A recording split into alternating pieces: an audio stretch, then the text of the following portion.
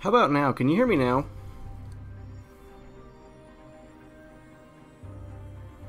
I honestly didn't realize that my mic had not triggered for some reason. Something in my settings must have been off. So let me know if you guys can hear me now.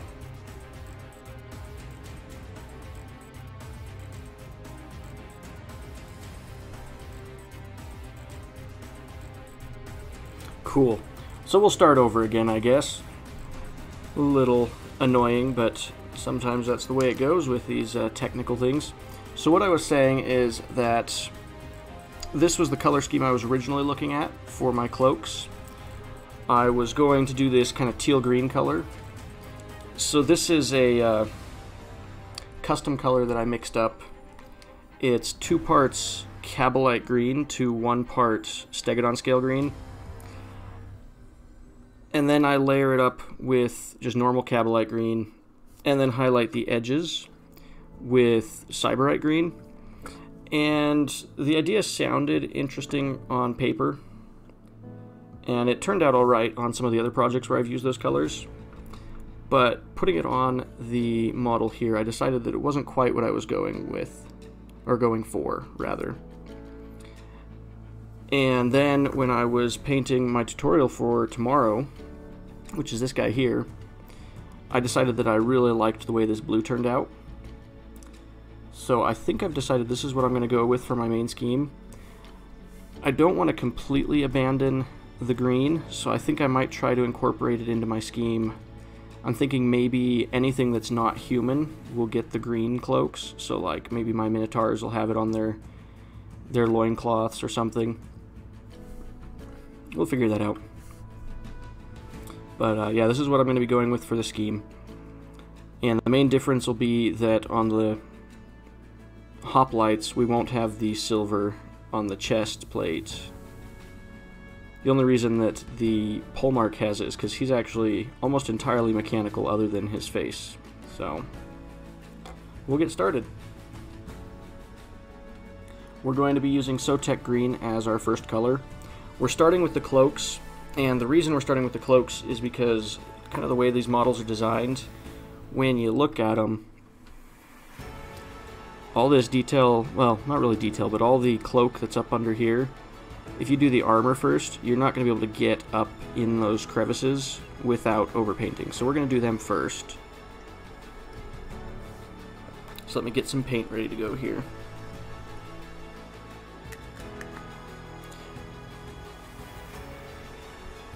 Red is going to look really cool on your city-states. You'll have to send pictures in all of the Conquest, like Facebook chats and everything.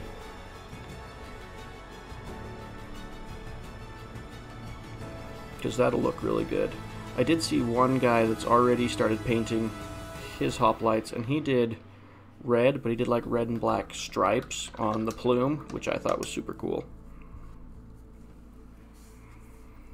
Okay, so I'm using kind of my ugliest brush for the base color, since we don't have to be pretty with this since it's the first color we're putting on the model. And I've watered it down quite a bit. I like to have my paints be nice and thin, just because I really don't like getting any sort of chalky texture in the paint. I also find that painting with thinner paints reduces the amount of brush stroke lines that you'll get on your model.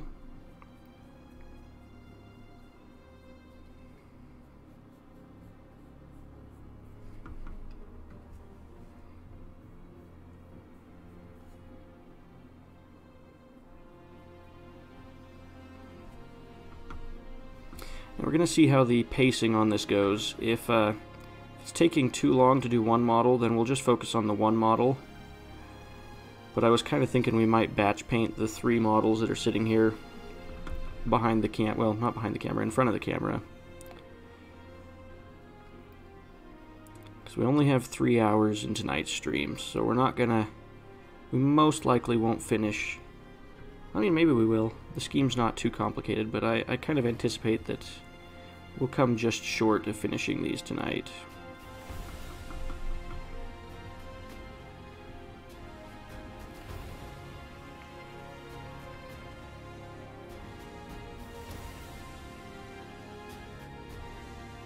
You know, I think we're going to see a lot of 300 themed city-states armies. It's just a popular movie, popular theme, and I think it's what most people think of when they think of Greeks and Spartans and everything like that. If I'm not mistaken, the blue scheme that I'm doing is more closely related to Athens and kind of the colors they used to wear. But don't quote me on that, because I got that from Google, and you know how Google is.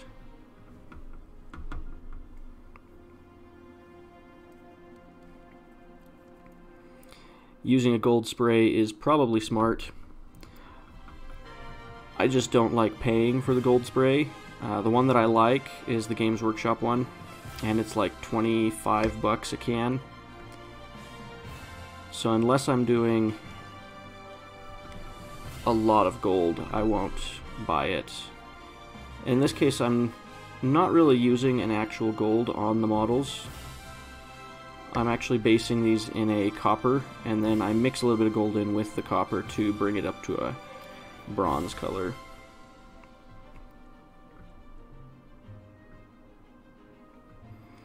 Okay, this is the first coat on this model, so, oh, I guess we gotta do the plume. Can't forget that. And I guess he's got his... Never mind, we're not moving on yet, because we've still got his little loincloth thing too.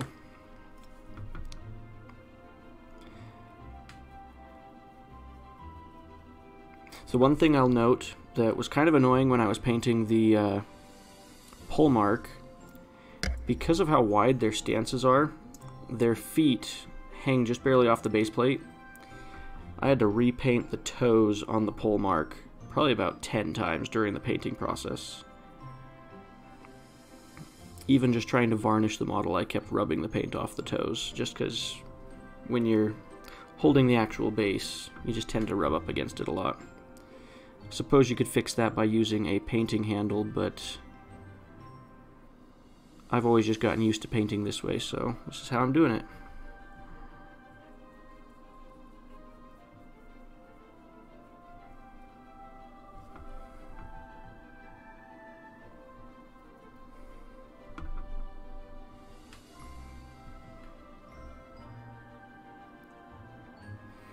Yeah, we're getting the, you mentioned there, Rafal, that we're getting 2 more units in the summer. We'll be getting the Agema and the, I've got to remember, the Thorakites, I believe is the name of the other one that we're getting. And those will be coming in, I believe it's May. It's either April or May.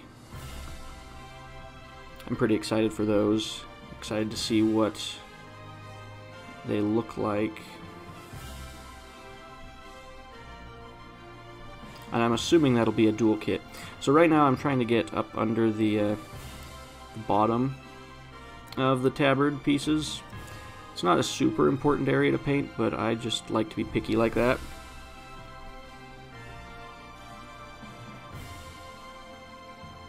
I know you guys probably can't see that at all, so it doesn't matter a whole lot. Move on to our second model, because we gotta let that dry before I can put a second coat on.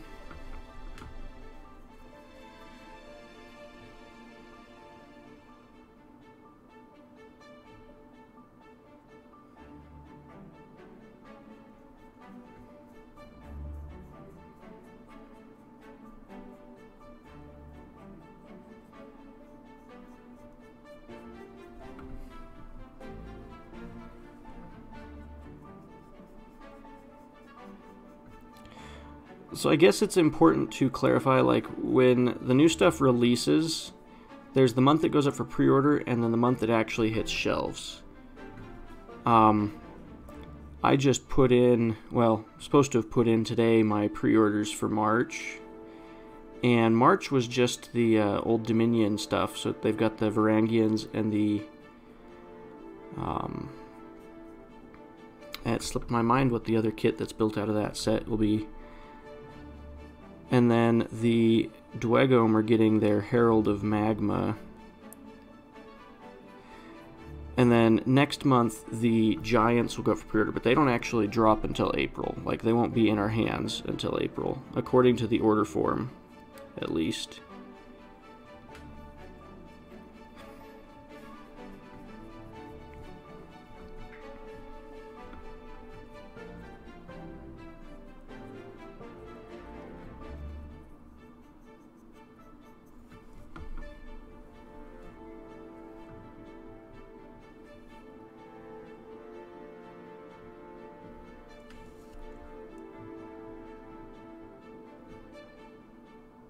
Sorry, just catching up on the chat here.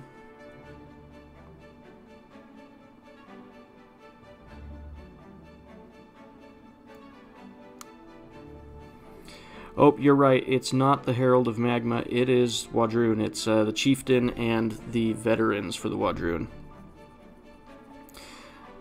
I was just looking at the order form this morning because they sent us an updated one with the weekly or the monthly Vanguard newsletter. And I was pleasantly surprised to see that they've also given us a rough release date for the Ashen Dawn for the 100 Kingdoms. Those are coming in May, which means those will be up for pre-order sometime in April. And I have seen the sculpts for the Ashen Dawn. I've seen the renders, rather. I got to see those while we were at LVO, and those are going to be really cool. You guys will like them once they actually reveal the models to us. That was really the only thing that I noticed on the order form that was new, though. We know that at some point in time later in the year we're going to get a bunch of Wadroon stuff, which will be really cool. We'll be getting Thunder Cavalry and the Tauntaur this year, which will be really cool. Those will be good additions for the Wadroon. And I know my wife is probably super excited to get a hold of them, especially the Thunder Riders. That's been one of the units we've anticipated most for her Wadroon army.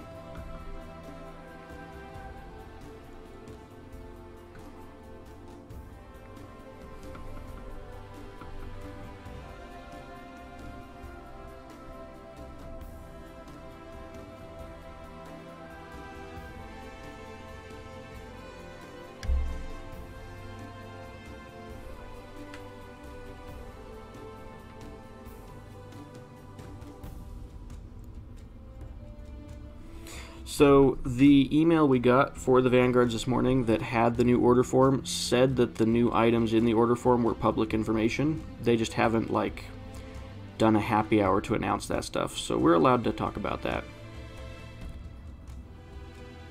And then as far as the Thunder Riders and stuff, that was Stavro was telling people at LVO. If you asked, something you'll find with the guys at Parabellum, they're awesome guys, and if you ever get to meet them in person, you can directly ask them what stuff they're working on, and not all of them will show you cool stuff, but if you ask Stavro, if you manage to corner him, he'll just flat out pull out his phone and start showing you pictures of the renders and stuff. He's cool like that. He likes to see people's enthusiasm and excitement for the game, and if that means spoiling a couple things, that's something he seems to be okay with doing, which is fine. So we are going to start repainting this one. Say goodbye to the green. It's going away.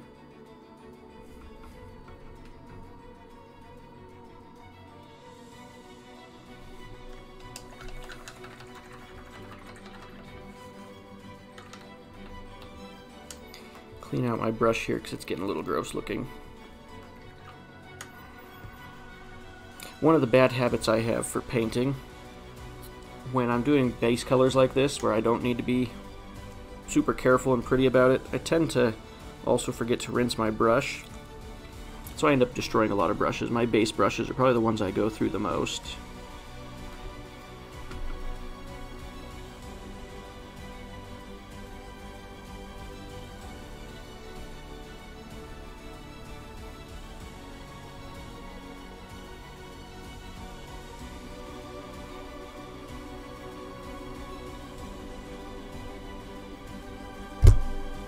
Oops, bumped the camera there.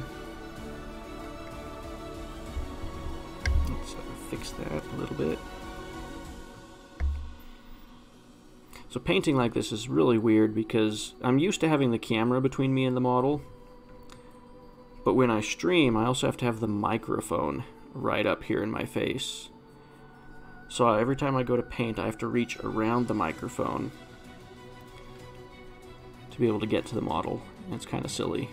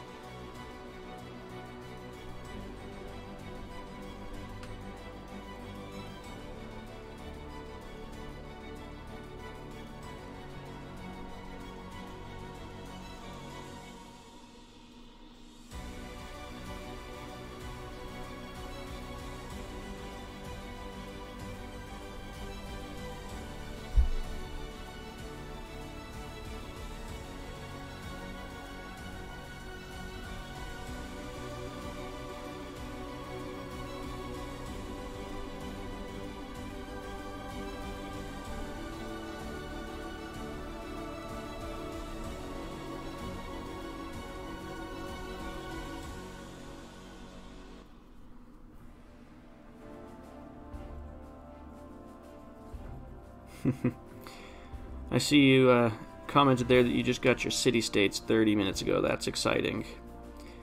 So does that mean you're sitting down right now putting them together while we watch the stream here? Or have you got other projects you're working on tonight?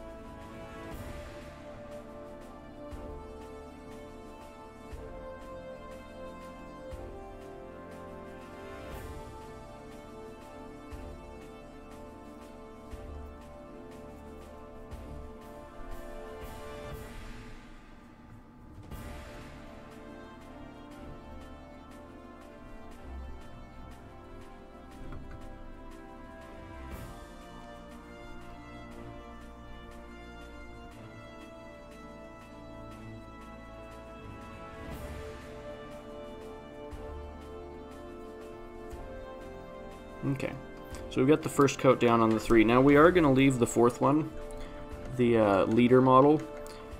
He is going to be saved for painting probably over the weekend, because I'm going to record a tutorial so that people that don't feel like watching the 3-hour-long live stream can watch the 5-minute tutorial instead.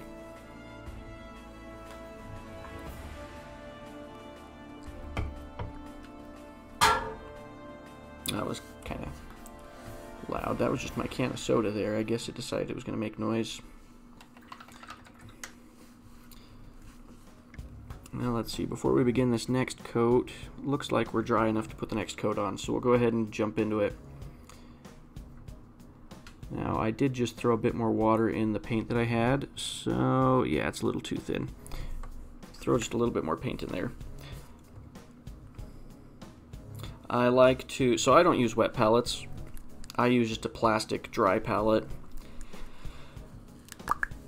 And part of that is just because I tend to not get along with mildew and mold very well.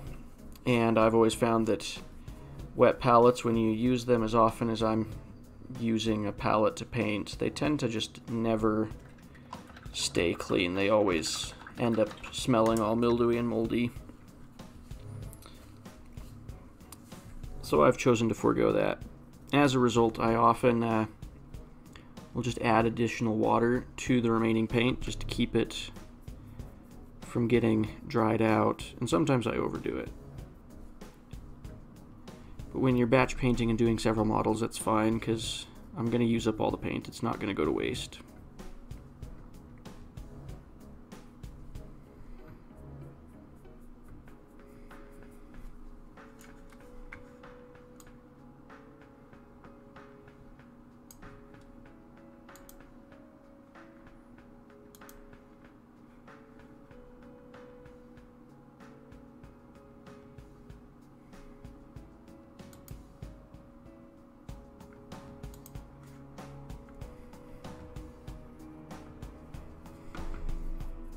So I was just trying to look at the stream page here on my computer, because last time it would tell me how many people are watching, but YouTube must have changed their format or something, because now it doesn't show me how many people are actually watching at one time.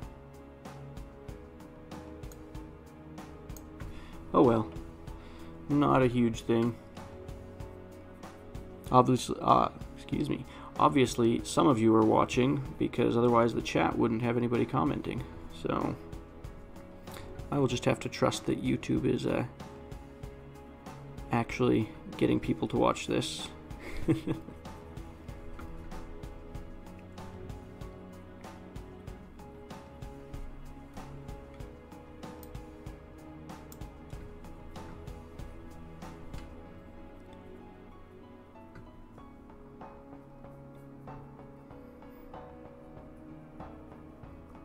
So while we're doing these painting streams, if you guys have any questions you want to ask me, feel free to ask them. And if it's something I'm allowed to talk about, we'll talk about it. Like, obviously I can't talk about stuff that's currently in playtesting, because it's in playtesting, so telling you about it wouldn't do any good, because it's not set in stone yet.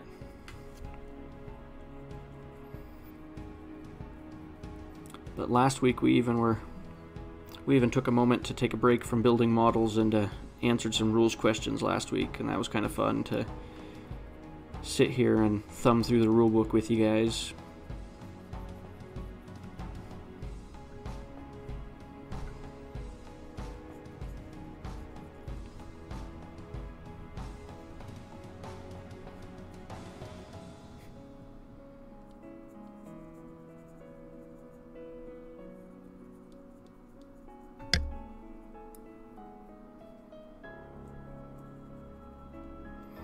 So I think because of how much I watered this down, it will take 3 coats to get the coverage I want. That's my own fault. Something you guys will find watching me paint live versus watching the tutorials. The tutorials, I get to polish them up nice and make it look nice, and I only show you the 30 seconds of each step that I want to show. When painting live, you guys get to see all the mistakes. Just kind of interesting, kind of nerve-wracking, really. I start to realize I'm actually not all that great at painting. I just present myself as if I were.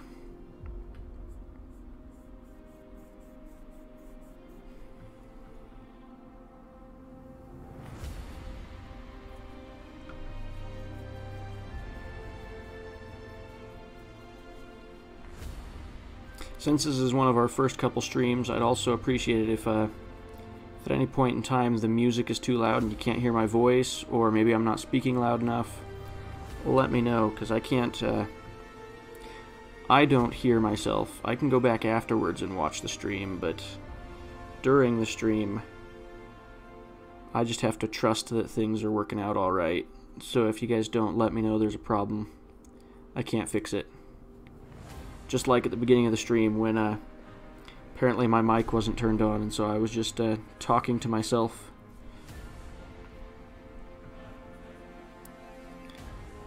Waving my hands around on screen and pointing at things on the model, and you guys couldn't tell what I was saying. Kind of funny, really.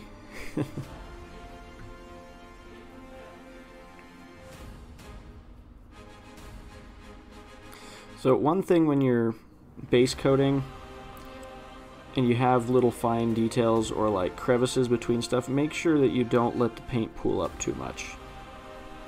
It's worth it to do multiple thinner coats than to put too much paint in a spot and have it cover up the details. And I comment on that because I was noticing, like, up at the plume here on this one, I was going a little too heavy and there was paint pooling up between the different fibers of the plume.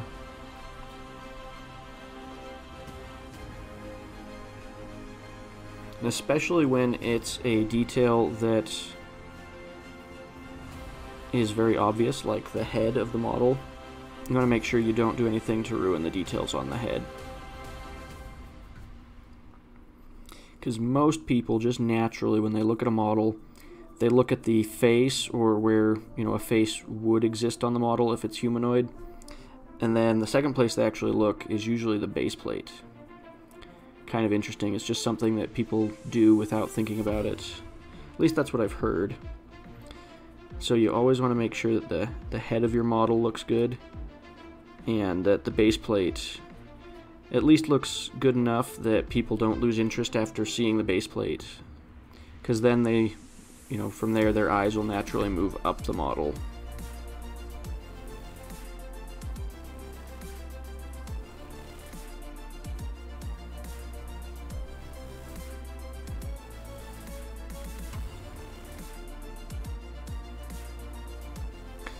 So, Rafal, you've got a pretty good question there. So this set, the four Hoplites that you see here are all one sprue. The set comes with 3 sprues, so you can build 3 of the just casually standing there with the spear straight up guys. Which actually brings me to a good point, something I'll point out here. Let me just finish putting this coat of paint on this model.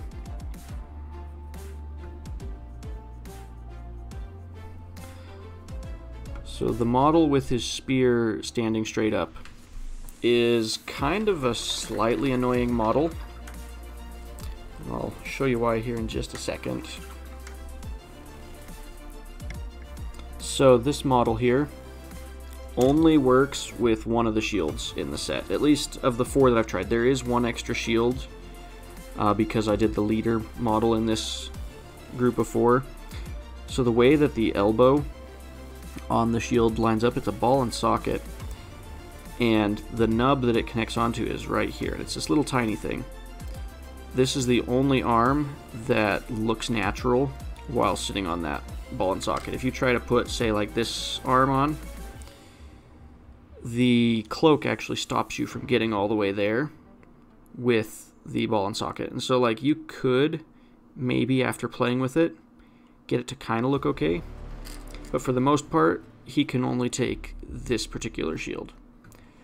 So if you're hoping to have each of your guys look different across your stands, you might be a little disappointed on that particular model. The rest of them, from what I could see, all the shields work with all the poses. It was just the one pose that wasn't compatible with all the shields.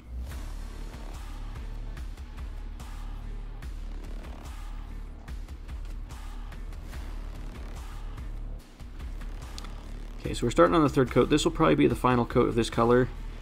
I usually keep layering the paint until I cannot see the black that's underneath.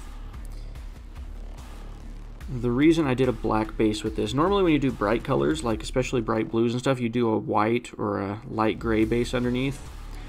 I did a black on this one because I know that I'm doing metallic armor, and when you're going to be working with a lot of metallics, you either want to just go ahead and prime it with a metallic or do a black. I've always found that metallic paints get along best with a black base.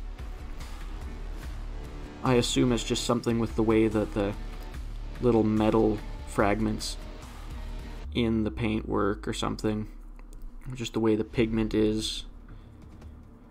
I don't know the science behind it, but I've always just found that black bases work the best for painting metallics. So that's why I've done a black base. It does mean I have to do 1 to 2 extra base coats for the non-metallic colors, though. Oh man, this is a hard spot to get to. I just realized that I hadn't painted the back of his little loincloth.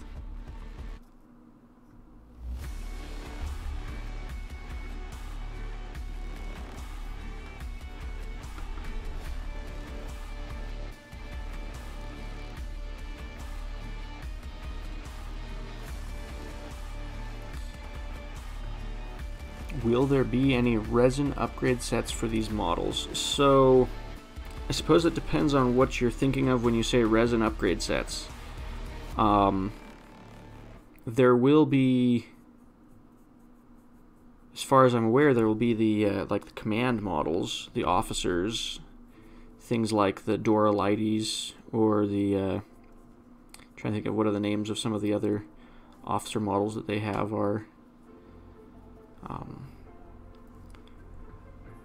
Now, if you're referring to like alternate shields, I don't know. I don't have any answer on that. I would assume that the organized play kit, it would certainly make sense for them to throw alternate shields for the Hoplites in there. Because they did that with the Legionnaires, they did that with the Men-at-Arms, where the organized play kits had like prize, not sprues, but just bits that you could get for upgrading them. But I've not heard anything official on whether or not there will be anything like that for these guys.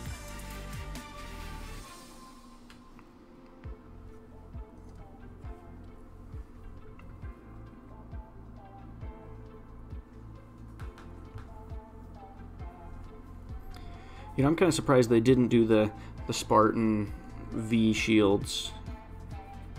Maybe they're saving them for one of the more elite infantry options? Who knows? And like I said, I think I could see them easily throwing in a set of shields on the organized play kit, making it so you have to win them in a tournament. That'd actually be kind of I'd go play in a tournament for a chance to win some cool shields.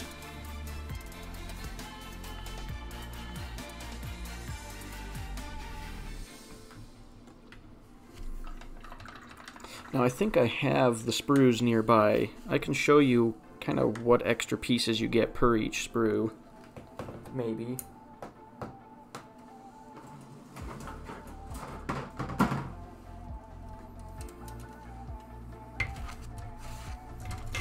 So here's the sprue before the pieces have been clipped off. And you can see there's 4 shields, and then in the case of the leader there was a extra sprue with another shield on it. And then once you've cut the squad out, you're left with this for extra pieces. So like we've got an extra shield. In each box you really only come out with 1 extra shield, just the one that would be on the leader model. You do have a lot of spear options though. We've got an alternate spear that's sitting straight up. Now some of these, it's important to note, these longer ones like this one, those are for the phalangites. Actually, now that I look at it, it really does look like you don't get extra hoplite spears if you build hoplites. And if you built the phalangites, I'm assuming it would be the same way around, where your leftovers would just be the hoplite guys. So that's a little bit different from, say, the Legionnaire kit for the Old Dominion. That thing had probably 2 to 3 extra spears per sprue. Now what you do get out of this kit is lots of extra heads. So like this is the, you get 3 of this sprue in the set as well. And you've got, I think, 3 different extra heads on this sprue. Make that 5 extra heads. Looks like 4 bases and then 5 different faceplates. So the heads are going to be where you get your most customization out of this kit.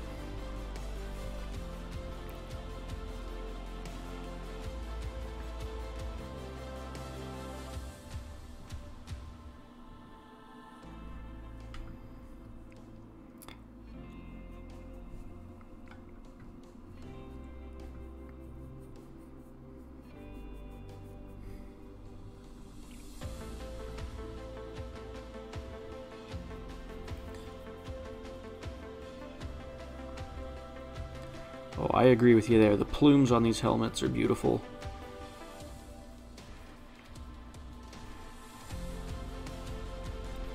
These models just across the board are really cool looking. I'm super excited to get a whole army of these painted up and on the table. I think it's just going to look really cool. It's going to draw a lot of attention, especially for demoing the game.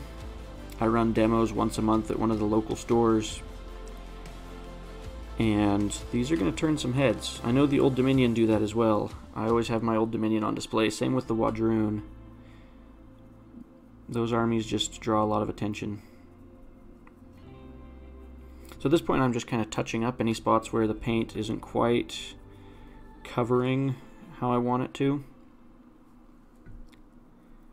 And then once we're done with that, we'll get on to shading these. Looks like we're about 45 minutes into our stream here, so moving about as slow as I expected. I apologize. I'll say this, I am not a speed painter, and especially not with the city-states. They're not complicated models, like compared to some of the other models I've painted for Conquest, for Warhammer, for everything. These are faster to paint, but I'm also trying to take my time on this army because I want this to be kind of my showcase army in the long run, because I just really love the model design.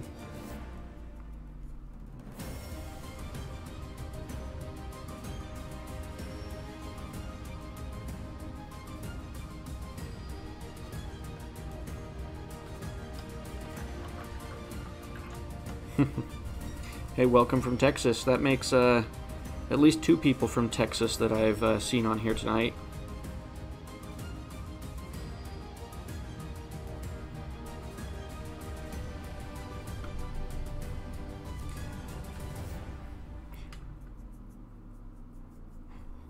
Another habit that I've noticed I have as I've been painting here tonight, I'll start painting with the model up here where it's supposed to be, and then as I paint, I slowly push the model away.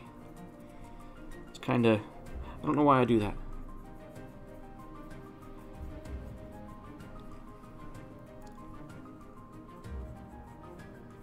But it just kind of happens naturally without me thinking about it.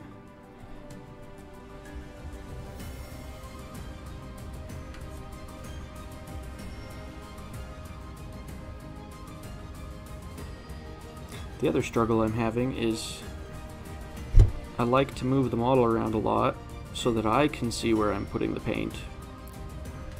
But I also have to remember that I'm sitting slightly higher than the camera, and so the angle that is best for me might not be an angle that you guys can see from. Okay, we need to get just a little bit more paint.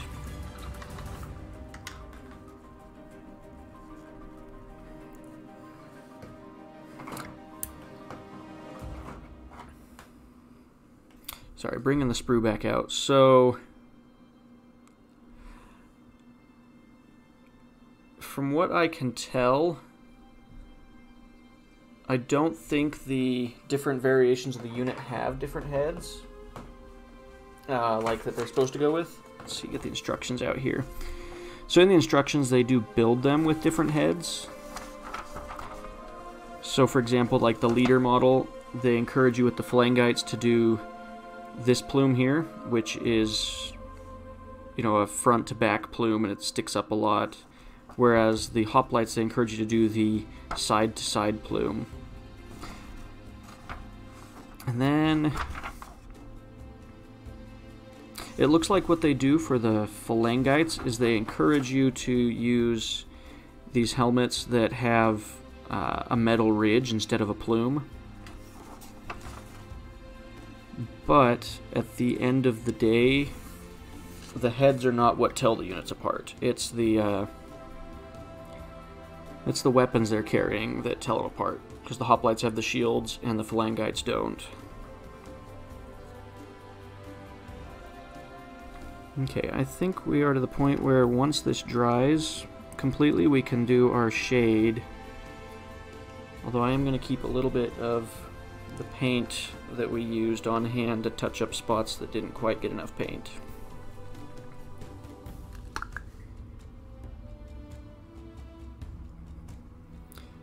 Yeah, that's one way to explain why I slowly push the model away from the camera, except I do it when I'm recording too, like when I'm recording for my tutorials. My theory is that the reason I move my hands away from the camera slowly is because I think when I start on a project, I want the model close up to my face so I can see it. But then as I start painting and I no longer need to be up close to the model, I think it's more like my eyes just automatically tell my hands to push the model further away from my face. That's my theory.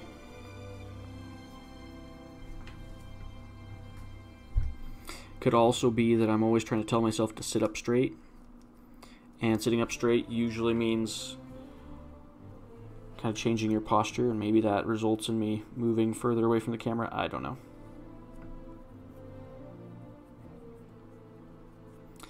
Okay. So when you get around to shading these, one thing to always watch for, the paint always dries slowest on the inside of the cape. And sometimes that's because it's harder to make sure you put smaller amounts of paint down there, because you can't necessarily always see how much paint you're putting in those recesses. And sometimes it's just that those spots aren't getting the airflow that the paint needs to dry fast. So before you start shading, always check the insides of the cloaks, because there's nothing worse than going through with your shade paint and then discovering that you still had wet paint, and now your shade paint has absorbed all the pigment from it, and your shade paint is now a different color.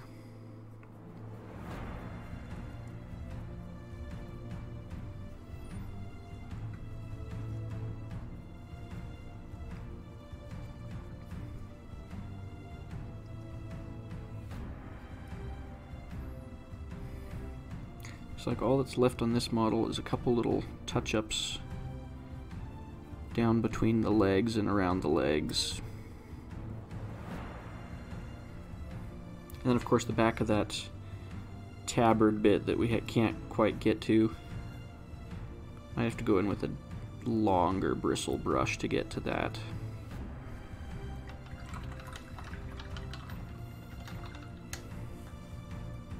We'll do that. Let me grab a longer brush.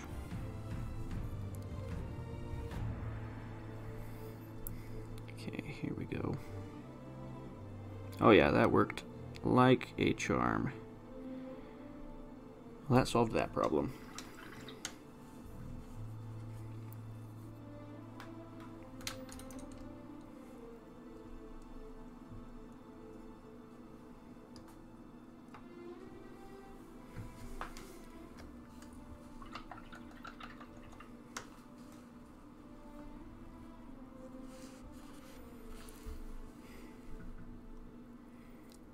So I personally will probably be taking the pole mark as my character. I'll probably almost always run a pair of pole marks, with one of them being my warlord. I like his warlord trait, or his supremacy ability, better. Just because I just do. I don't know. Not a particular reason. Unit composition is the biggest thing. I'm really in love with the Minotaur models, and the pole mark can take Minotaurs both as mainstay and restricted.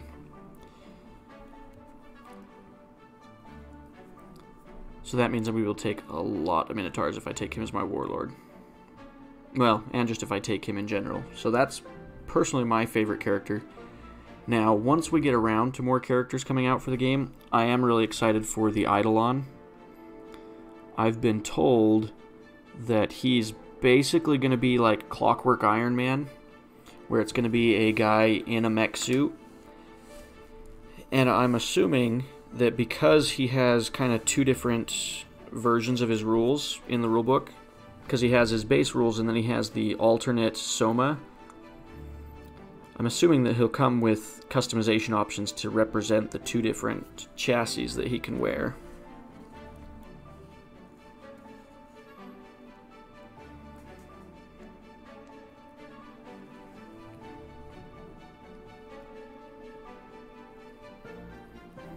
That's a good question. What first got me into Conquest? So, I was working for a game store right before the pandemic. They sent me to the Gamma Expo, which is like a gaming convention for game store owners and staff and stuff. It's like a big networking convention. It was a lot of fun. But I went there, and Leo and Stavro were both presenting Conquest there. I saw the models, and I was like, okay, these are cool. And then I sat and chatted with Stavro for probably an hour or so, and he just started explaining the lore of Conquest. And let me tell you, Stavro can sell Conquest just off the lore. They could have ugly miniatures, and Stavro could still sell it just off the lore. Like, he's good at his job. Which makes sense, because, I mean, he's kind of the guy that made the game happen, so... I sat and chatted with him, and by the end of that convention, I was pretty much hooked on Conquest. I got a starter set from Gamma, and then it kind of sat around for a few months and didn't do anything. Because I was busy with a lot of like Warhammer events that I was running and stuff like that. And then COVID hit, and I ended up having free time, so I got to work on them, and I fell in love with the models. And now here I am. Okay. Sorry, I had to dig out a color that I forgot to set aside before starting the stream tonight. So to shade these models,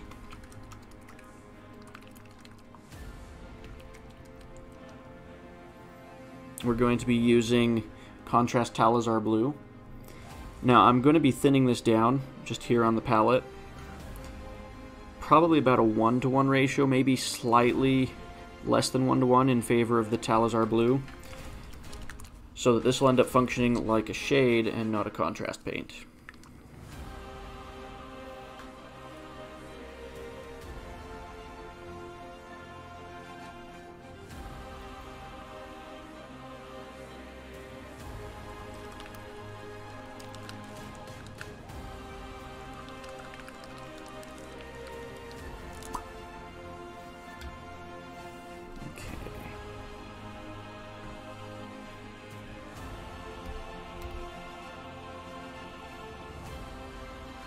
I'm not quite sure how much of this I'm going to need, so I'll probably end up diluting too much.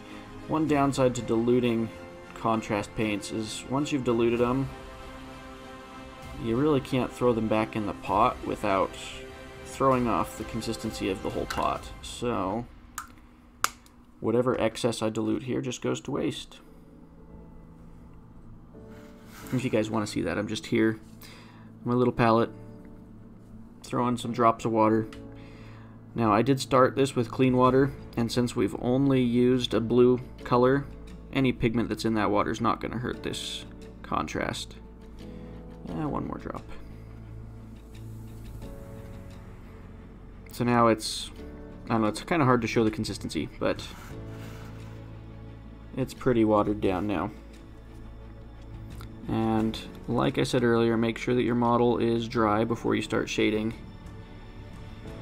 And we're just going to toss some of this on here, and we're going to spread it out. We start pretty thick, and then we spread it out across the cape.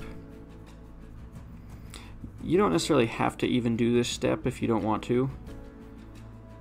I do it because it turns the cape more towards the blue that's in the Sotek green color, rather than the teal green that's in there.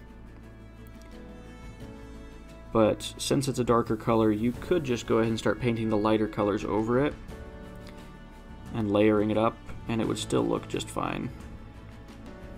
So this shading is purely personal preference.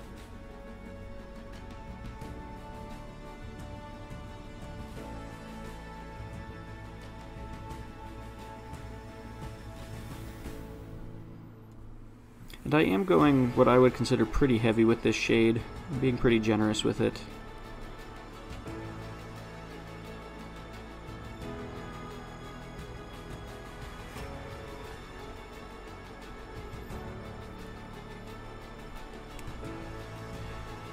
I did not answer the question about the super glue. So when it depends on the model I'm using.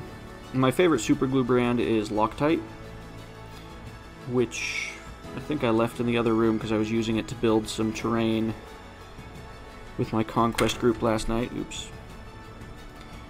When it comes to gluing plastic models, though, for the most part I actually prefer plastic glue because it welds the pieces together. So unless you know you're going to be converting a model and taking it apart later and doing more work on it, you might as well just weld the model together. Normally I like to use the Games Workshop plastic glue because it acts a little faster than generic ones. But right now I've just been using this one that I got at Hobby Lobby, and it smells like oranges, which is weird. But that tends to be what I use for gluing my models.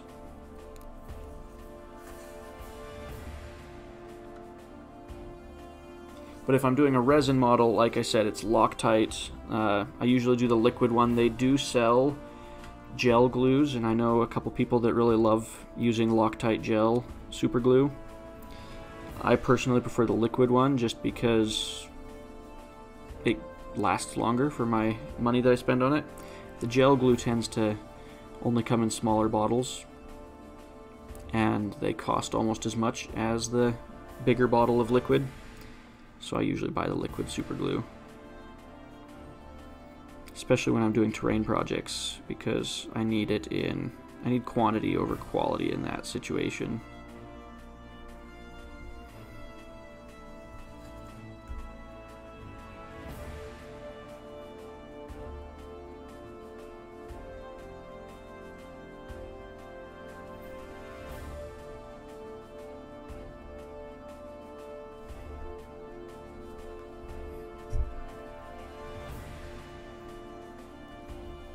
Sorry, just trying to catch up on the chat here. I kind of lost track of it there for a minute, and it's gotten a little bit ahead of me.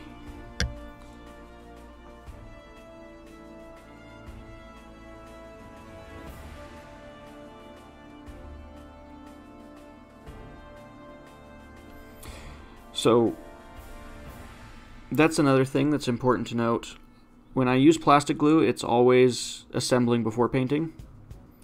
I don't think I've ever used plastic glue to glue already painted components together. If I'm doing sub-assemblies, I will usually use super glue to put those pieces together afterwards. I'll just use that same Loctite glue.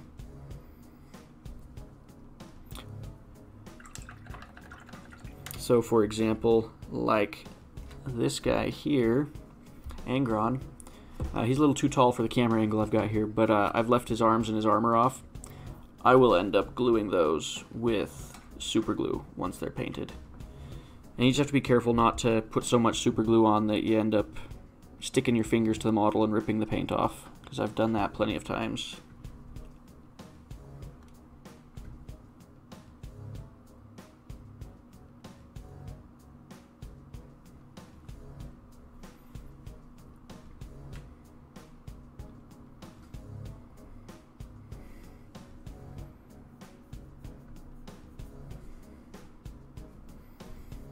I think the main situations where I see people using the gel glue with the super glue is usually on pieces that you need to hold, like, I'm trying to think of how I'm trying to say this. Whenever you have two pieces that don't fit snugly together and you're going to have to hold them for a minute, that's when the gel glue comes in handy, because since it's gel and not liquid, you don't usually have to hold it for as long. So you can put the glue in place and then go work on a different piece while that glue is drying. Whereas with liquid super glue, depending on how fast the dry time on that glue is, you might have to hold the model for a minute. And especially with resin models, some resins just do not like super glue, so you end up having to hold the model for quite a while before it sticks properly.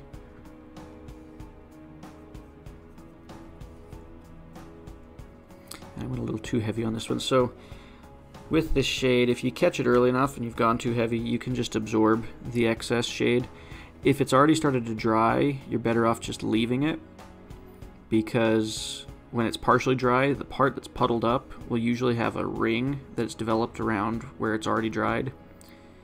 So you're better off just leaving it and then painting over it later if you've let too much pool up in one spot. Unless, of course, it's in a recess where there's a lot of details that you want to preserve. That's a different situation. Okay, so we've kind of just got to let this dry now. Even with the batch painting 3 of them, the shade is not drying as fast as I can apply it, so we'll, I guess, wait and just chat for a minute.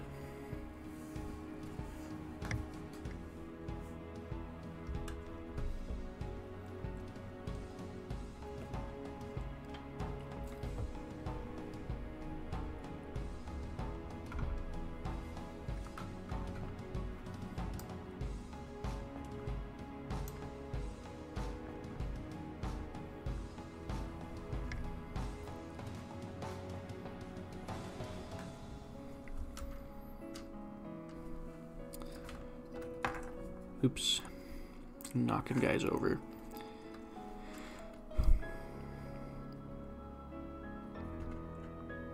So I suppose if we wanted to, while that shade is drying, we can work a little bit on the copper base that we're going to put on here. And by the time we get through that, the blue should be dry. From here on out, we're not using the larger, more destroyed brush. We're going to be using a finer brush. So we'll have a little more control. So it's okay if we do some of the armor now. We shouldn't have too much issue with having to repaint or anything like that. So I'm going to use Balthazar Gold. This is kind of my go-to copper. At least for darker coppers. I do have, we'll be using later on for the next step of the metal, I have this Pro Acryl copper, and as you can kind of see, it's a lighter copper. It's almost more of a brass or a bronze color, which is why we'll be using it later, because it's going to come out looking a bit more like this. So, but this is my go-to copper.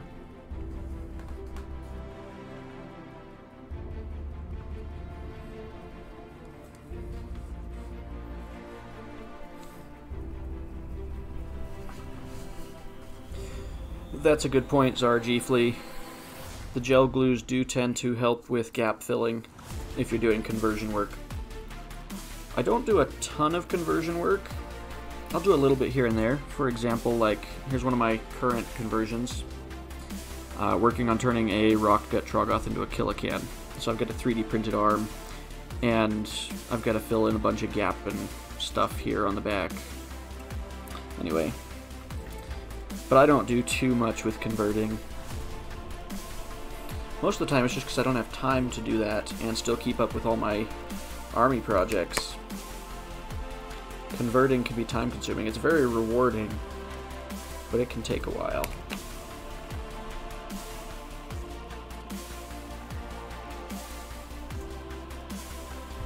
Now, something that you guys might say I'm a heretic for doing, I have my copper paint here. I am actually going to water it down.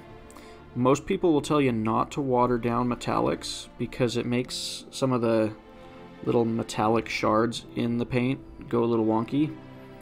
I find the key is just not to overdo it. So you're only putting small amounts of water in, and then you just got to make sure you mix it up really well.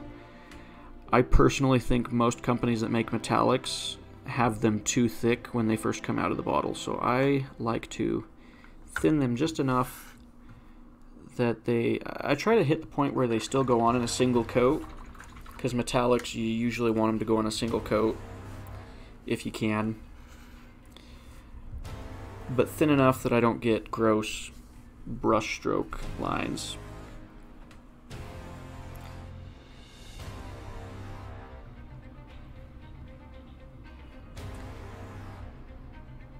So we're going to start with the shield here. And we're doing the shield first because we can kind of just be sloppy with it.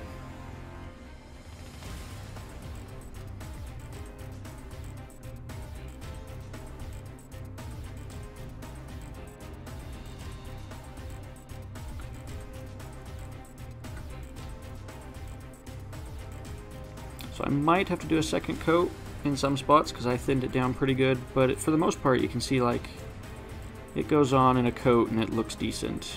There's only a few spots where the black is showing through a little bit too much.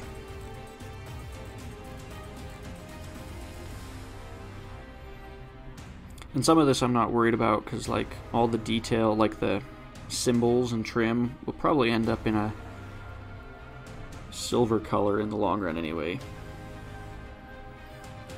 For now I'm just going to do the one side because otherwise I'm going to end up painting my hand a bunch.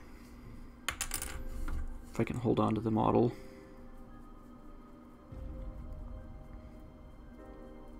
The shield designs are super interesting. This shield in particular, I'm trying to decide how practical it would be. It might actually work really well because it's got all these rivets in, like the little indents from the design. Means that weapons that hit it aren't going to be sliding, like especially when you're spear against spear and have pole arms clashing into this, they're not going to be sliding, they're going to hit those ridges and get stuck. Which means this shield's actually probably pretty good for jamming pole arms. Which makes sense, because they're a squad that's carrying all pole arms, so they would probably be trained to fight other regiments of the same loadout.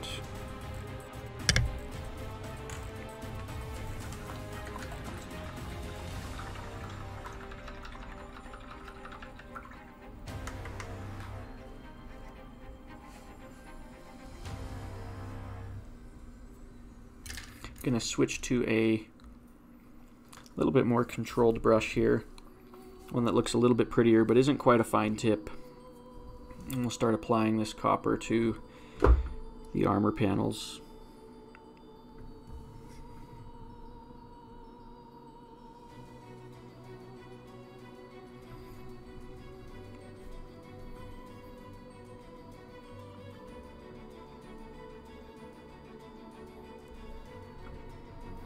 And we're in no hurry with this.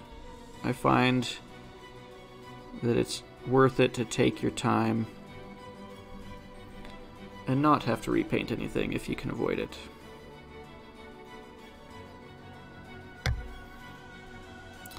What I have to decide here is, oops, so there's this little ridge right here. I'm trying to decide if that is a belt or part of the breastplate, because it could go either way. The way it's designed, it follows perfectly and evenly around the whole base of the breastplate, so it could go either way, I think.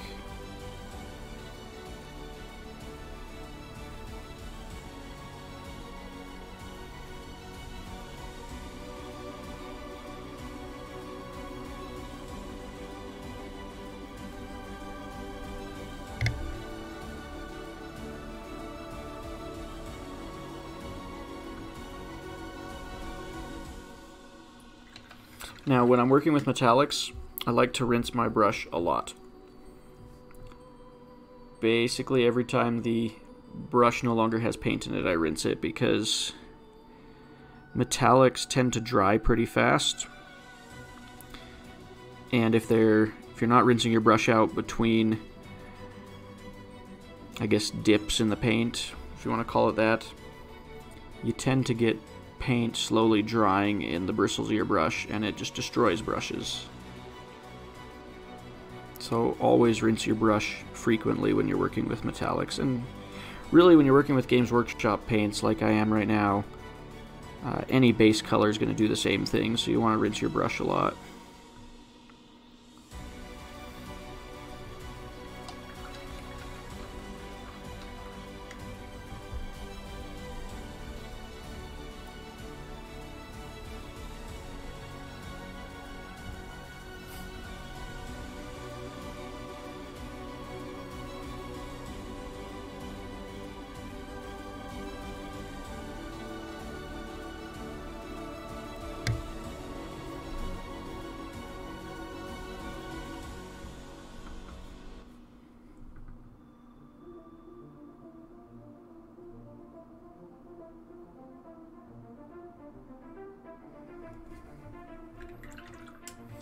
Now right in through here where the cape and the armor piece connect, it's kind of hard to not overpaint through there. I'm actually going to grab an even finer brush just to get in those crevices. If you do overpaint, you can pretty easily just get your brush wet and then rinse the paint out and then just soak it up with a dry brush. Kind of like an eraser. As long as the paint hasn't started drying yet, you're still okay.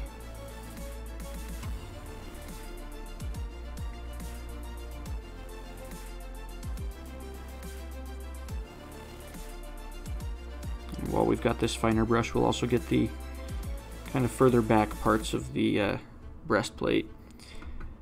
In theory, you don't have to get the parts that are further back, because they're not really visible once the model's all painted up and has his shield on. But I'm picky. If I can see it from any angle while I'm painting, I like to try and paint it. In fact, I used to, when I first got into painting models, I used to paint everything as individual pieces and then glue it all together. I was crazy.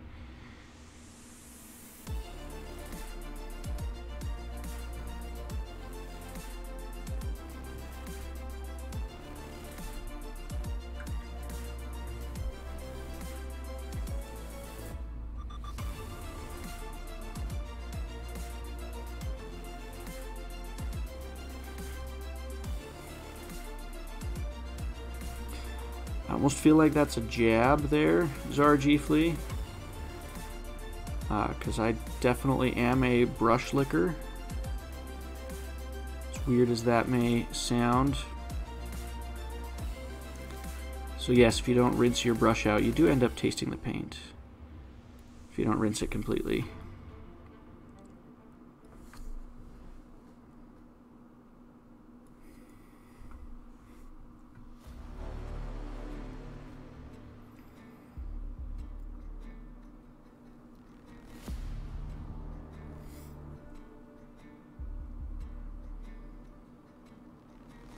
So the heads on these guys are really interesting because they have the gaps in the helmet where the face would be, but there's not really any face details sculpted in there. I noticed that the box art just leaves them black, so I'm thinking I might do the same, because looking at it, there's really no face to be had underneath this helmet.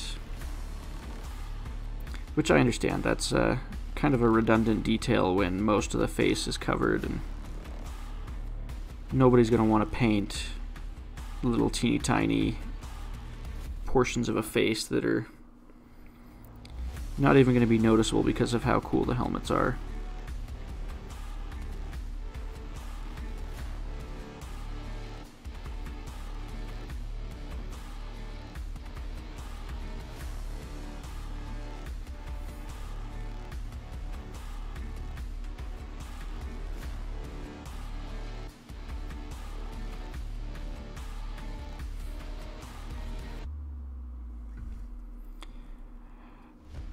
Now, it's important to note with my comment about painting all the pieces and then gluing them, that was back when Space Marines were really just a torso, legs, and arms, and a head.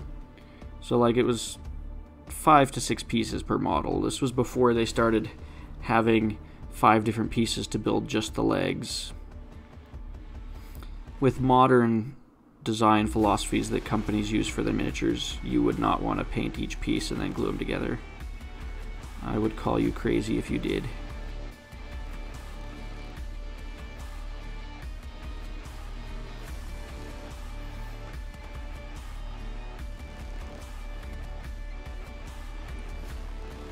And Jocelyn, you're certainly right. Some paints don't taste very good. It's been my experience that shade paints are the ones that taste the worst.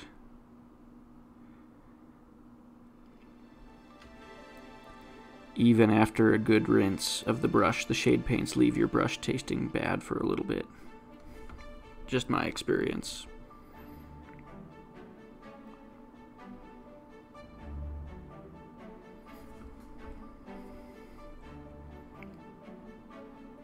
spending a lot of time on this helmet. I'm discovering there's a lot of weird little angles that you got to get everything covered.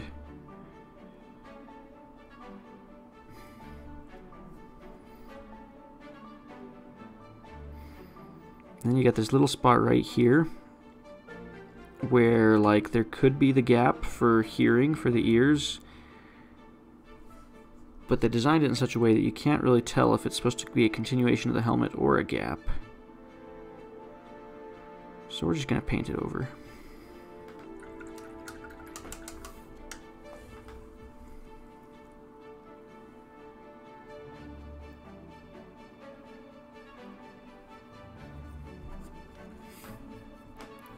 So, I've never actually drank paint water.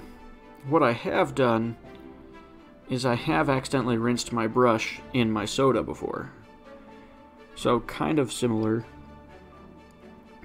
I have the big Citadel paint cup, so it doesn't look like a drinking cup, so I've never had the issue of accidentally drinking it. Okay, back to a slightly larger brush, now that we're moving away from the cloak.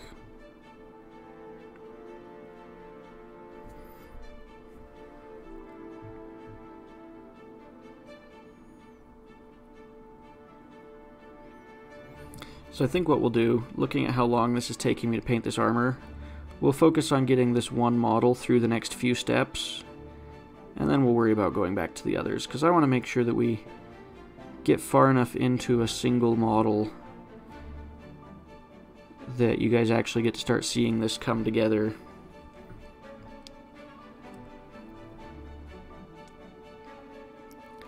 Because unfortunately there's some parts like painting all the armor that takes a minute, because you just gotta find where it's all at, and I don't want to spend the whole stream doing the same 2 steps across all the models.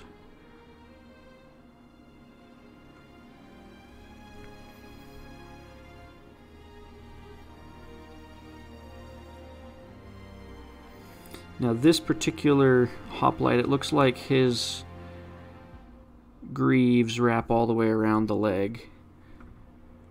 So if you were seeing me paint this and being like, oh no, why are you painting the back of the leg? It's because this one's a fully enclosed armor piece.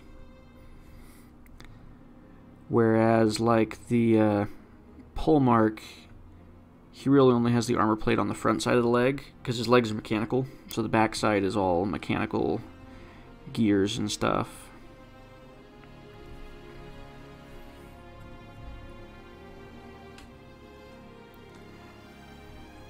So, the Citadel cups are interesting. The only reason I have one is because it was given to me back when I worked at a game store here locally. I was given one because nobody ever buys them, and they were like, well, here, you have one because you paint a lot. I do like it. Whether it's worth spending extra money on, I suppose, is a matter of personal opinion. It has some useful features. For example, it's got little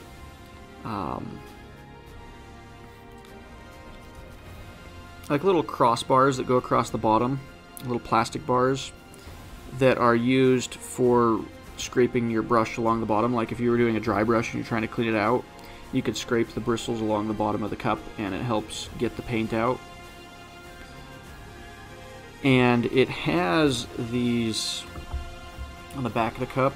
Mine are disgusting because this is an old cup, but it has these little indents that run down the length of the cup that are supposed to be there for the purpose of as you rinse your brush, you could run them up those and twist and it would restore your fine point on the brush. But with how much I use it, I've just found that it's slowly filled up with bits of paint that just deposited there because of evaporation, you know, and hard water. We have hard water around here, so it just slowly filled up, and so I don't ever use those little recesses for maintaining my brush at all. I think its biggest benefit is that it's not easily confused with a drinking cup, which, I mean, that's not something to ignore. That's certainly a valuable kind of design thing with the cup. Okay, so I think on this first hoplite we've done all the armor, because his arm is mechanical from the elbow down, so we're going to do that with Leadbelcher later on. Let's grab the back side of his shield here, and then we'll get the sides of it as well. Now, one thing I really like with the Hoplite kit, compared to some of the other Conquest models, they actually connected the arm to the shield, which has been one of my #1 complaints with past kits, where the shield glues onto the arm as a separate piece. Because I'm always breaking off shields, so I'm very happy that the arm is actually connected to the shields on these guys.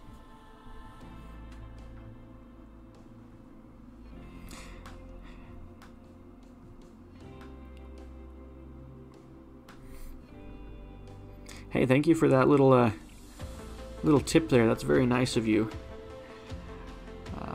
Riemann Cryodil. Thank you very much. Sorry, I had to make sure I could say the name properly.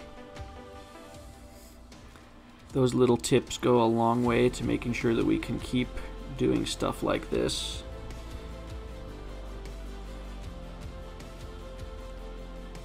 So I am still a very, very small channel compared to some of the other channels that are out there.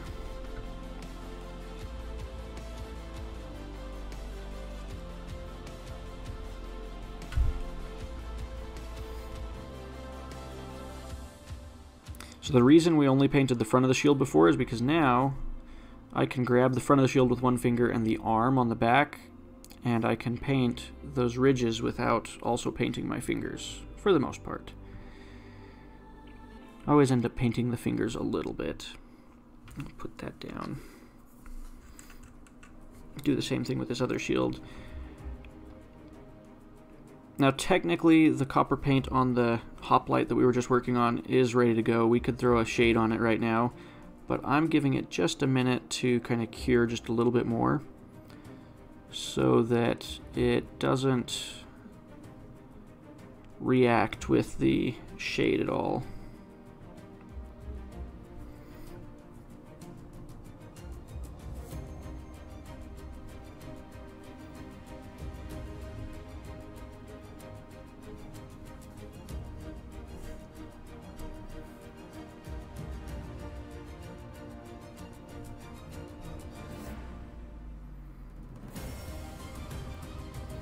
So it's kind of funny.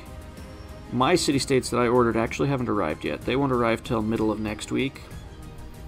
These ones that I'm painting right now were sent to me by Parabellum as a surprise. Like, I had asked if there was going to be any option to get some early like preview models so that I could paint some tutorials, so there could be paint tutorials when the models come out for everybody else.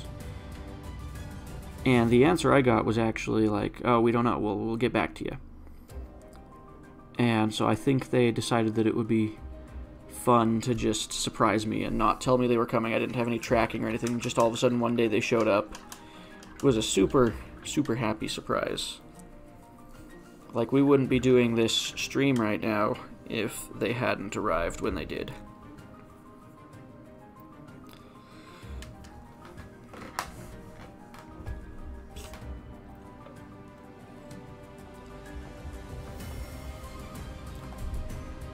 Zargifli, you say you're starting to regret your 2 energy drinks you've had today.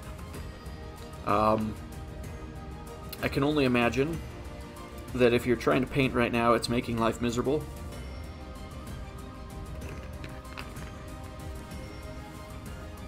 Because when I down an energy drink, if I do it too fast, the caffeine's just barely enough to make my hands shaky enough that painting is not enjoyable. I don't know if you have that same issue.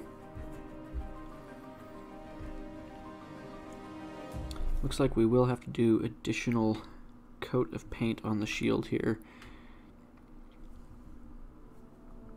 One of the nice things about these Citadel metallics is they dry really, really fast. So often by the time you finish applying the paint to a model, the areas where you started on that model have already dried.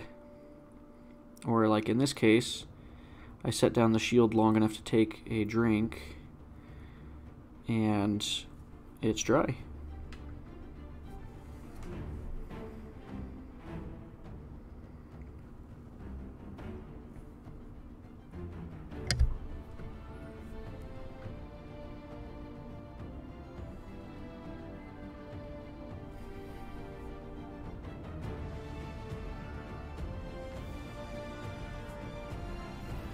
Okay, we're going to repaint the front a little bit too, just to help it look good. Make sure we get the full coverage and everything. So far I've heard people say red for their city-states. What other color scheme ideas do we have out there? Does anybody else have something crazy they're going to do with theirs?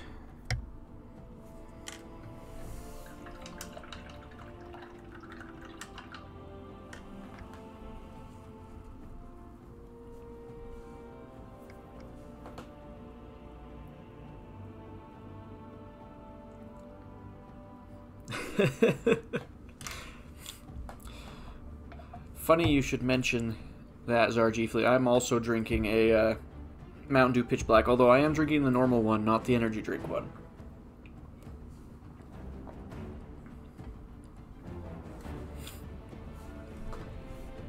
Okay, we're gonna shade this model, assuming that I actually set the shade aside. There it is. Aha. So for this model, we're actually going to use contrast Gilliman flesh for our shade. Now, you could use Agrax Earth Shade, or Reichland Flesh Shade, or Seraphim Sepia, or a whole bunch of other colors. I chose Gilliman Flesh because of a couple reasons. It has a sort of pinkish tone to it that helps kind of turn that copper a little bit more red, which contributes to the brass look that we're going for, or bronze look. I always get those two mixed up. And then the second reason is because it doesn't come out as dirty looking as, say, Agrax Earthshade. Because it's a paint that's not intended initially to be a shade.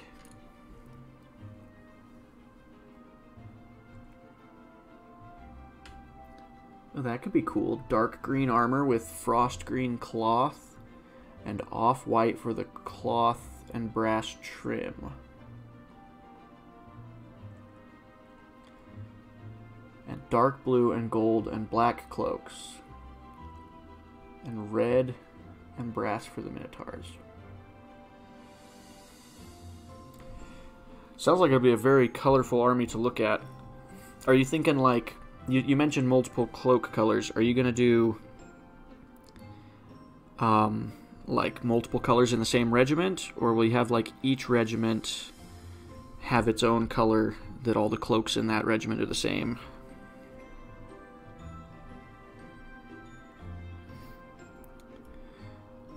So I am doing the shade right now, and I'm not going terribly heavy. Just heavy enough that it's pooling up in the recesses and spots where there's detail to pool up around. And you can kind of see it's brown, but it's also got that little bit of a pink tone to it. And that's because it's meant to be a flesh tone contrast paint.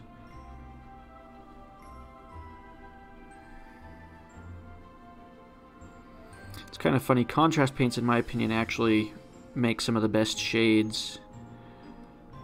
They just work really well.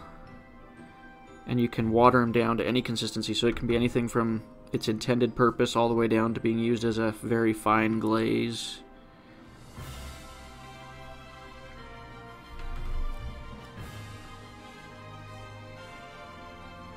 And as I do this, I'm being careful not to get this on the blue as much as possible. If I do get it on there, it won't be a huge issue, because we're going to go back and paint over the blue anyway.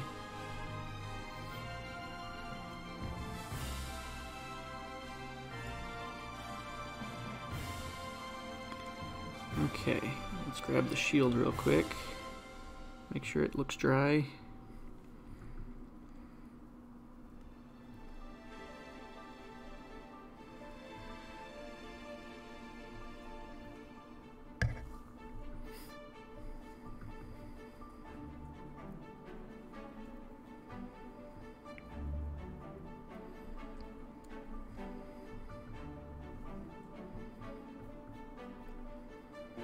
The back side of the shields, you don't necessarily have to go crazy with the shade because they're going to be kind of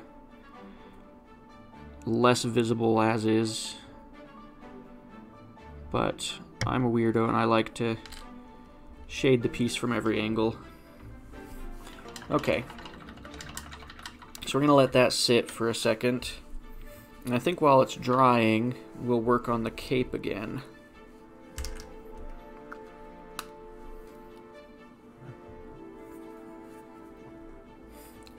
So what we're going to do next on the cape,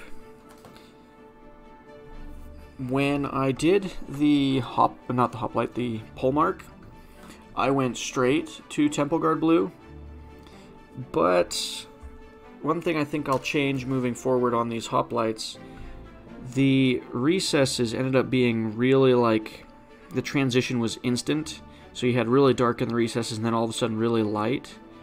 So I think what I'm going to do for the Hoplites is I'm actually going to do a 1-to-1 mix of the two paints first, so that it gets a mid-tone between the two to help the transition, and then I'll do Temple Guard by itself. So we're doing Sotek Green and Temple Guard Blue mixed together right now. And give me just a second to get that color mixed up here.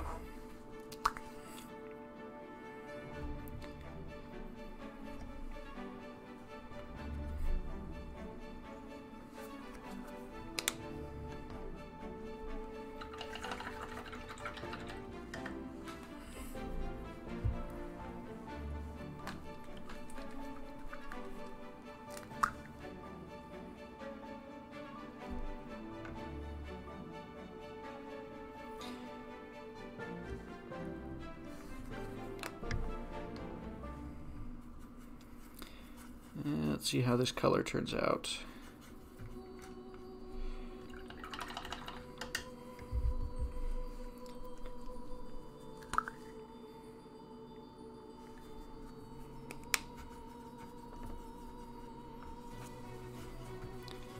This color I'm doing right now is actually very similar to how I paint my Alpha Legion. The main difference being that when I paint my Alpha Legion for Warhammer, I do a teal shade instead of a blue shade. Like a wash. The wash layer is teal. Okay. So now, I think we're going to go ahead and do this layering with a finer brush, just because then we don't have to switch brushes when we get to the finer ridges like up here. So yeah, I think that's how we'll do it. And all we're doing here is taking this color and just layering it over on the raised parts of the cloak.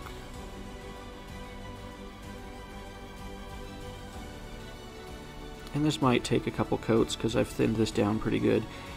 When you're doing layering like this, you definitely want to thin the paints, not to the point of being a glaze, but thin them enough that some of the color that's underneath shows through, because then you can control how many layers you do, and you can kind of build up a little bit of a transition from the darker color to the lighter color. Now, I don't know if I'm going to put that much effort into this particular cape. At this point, I just kind of need to get it progressing so this project can start to look good. But if I were doing, like, say, a centerpiece model, I might spend more time doing thinner layers and building it up so that the color is most prominent at the most raised ridges.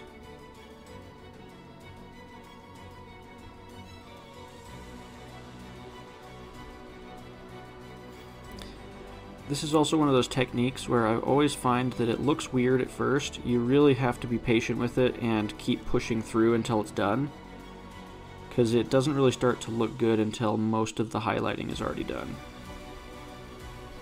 At least in my experience.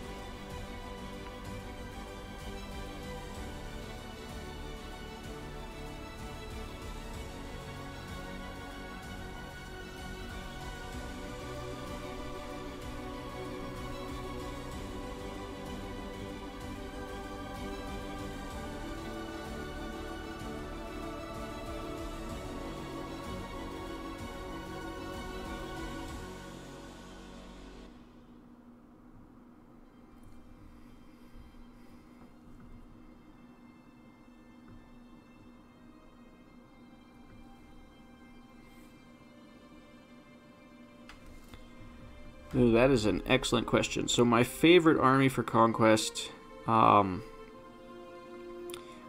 own every army except for the Dwegome. I only own one model for the Dwegome.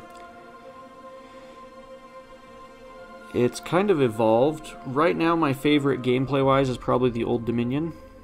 That's the one I took to LVO, that's the one I main. That's the one I've put the most time into painting as well.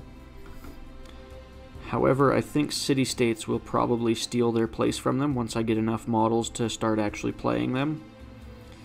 Their rules during playtesting were a ton of fun. The army models, you know, they all look really cool.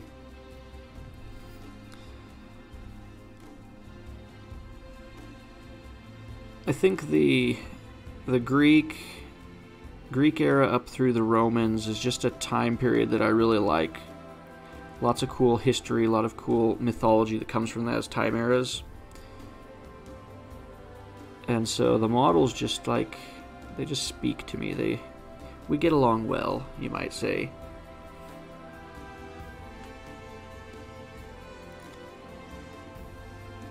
If I had to rank the armies from favorite to least favorite, it's probably going to end up being city-states, Old Dominion. Then from there, it's hard to say. I'd say maybe Nords next, because I think while their gameplay style isn't necessarily my favorite, I think they're the next funnest models to work with and paint. Then from there, probably Spires in 4th place for me.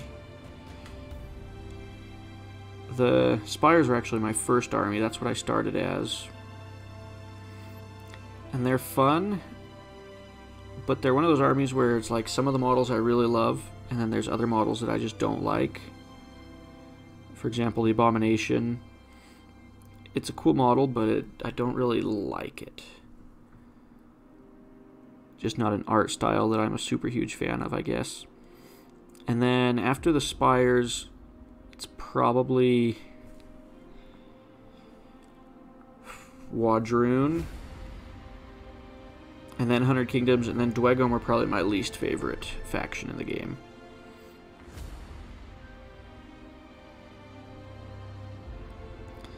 And that's just because I tend to not be super crazy about dwarves in any of the miniatures games I play. The only dwarf army I own is the new Leagues of Votann for 40k. That's my first time ever buying dwarfs for a miniatures game.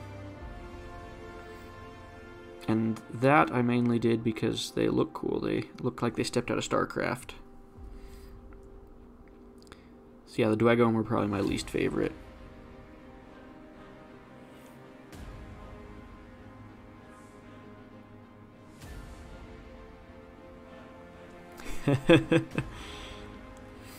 I suppose that's your choice. You have the freedom to unsubscribe. It'd be sad to not have you with us anymore.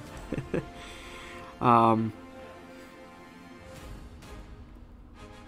also worry that if I played Dwegome,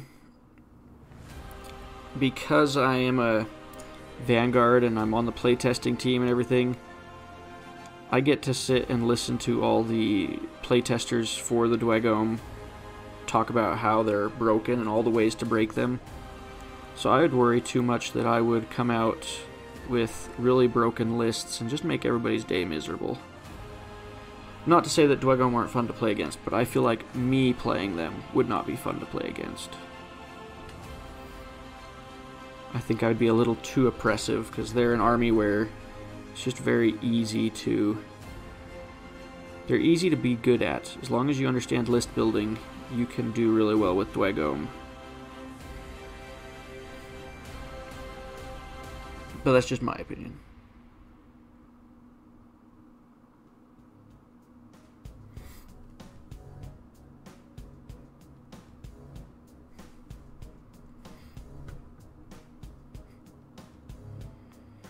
Man, I didn't realize I was going to get so many people upset about not being a dwarf fan. I don't dislike dwarves, you know. I like Tolkien's dwarves. They're fun. I like The Hobbit and all the characters in there.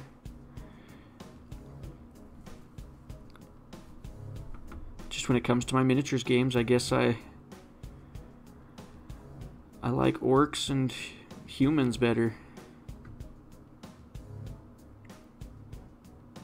The only reason I don't play Wadroon on a regular basis is because my wife also plays them, and I usually try to not have duplicates of the same army in our collection, because while my wife does have her own models, we kind of share our collection in that they're all stored together, so I try to avoid having two of the same army. That just gets expensive. Otherwise, I would totally be running my little conquest dinosaur orcs.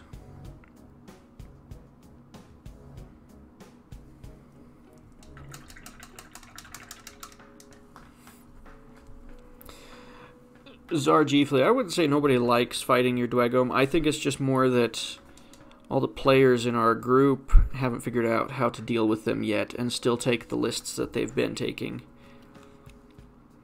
Because we're in a meta where we played for a good 6 months building our lists before being introduced to the Dwegome, and so we all kind of got into a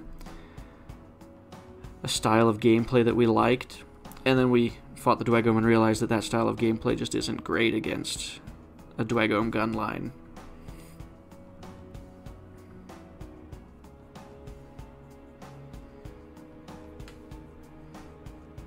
See, I think they're fun to play against, they're just hard.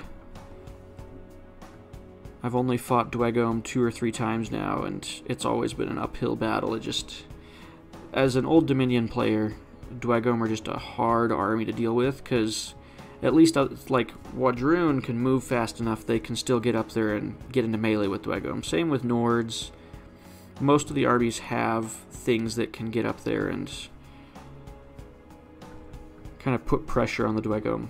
The Old Dominion, at least the way I play them, they don't have a whole lot of that. Bone Golems are okay, but they don't come onto the board till later. And my Cataphracti tend to be busy dealing with your infantry or, you know, tying up an objective, and so they can't go hunt down the Hellbringer Drakes. At least not without sacrificing objective control.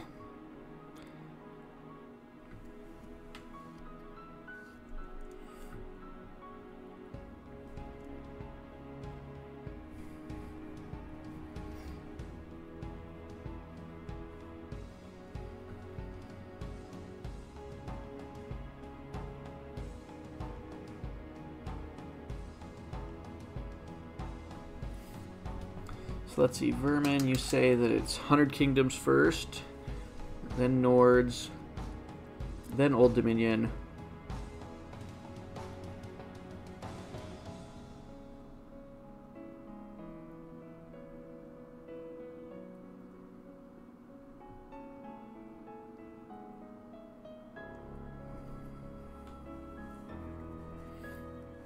Nothing wrong with not being a fan of the dinosaurs.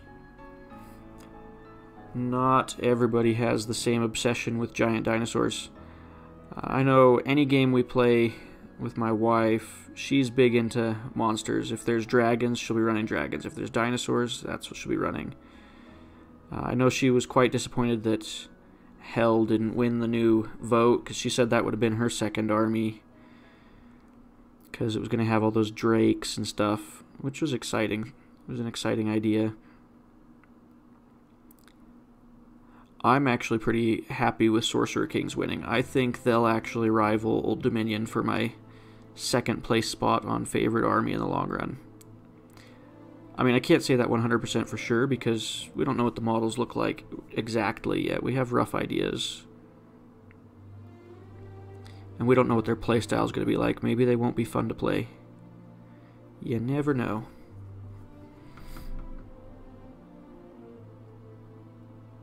I'm sure they'll be fun to play. I don't think there's any Conquest armies that aren't fun, because Conquest itself is just a fun game.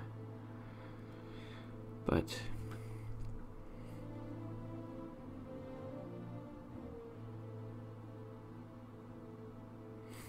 okay, I was wondering what your fourth option was there, Vermin.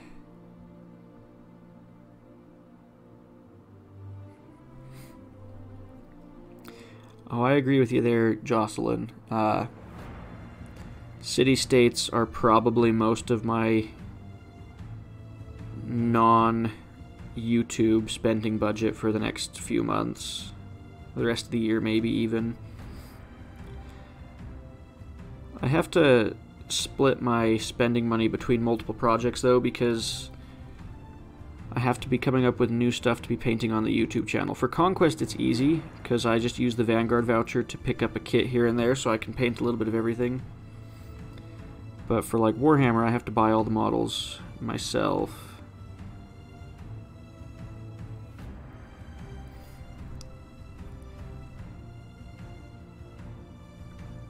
And so I can't just spend everything on the City-States project. I have to build it gradually with my extra money.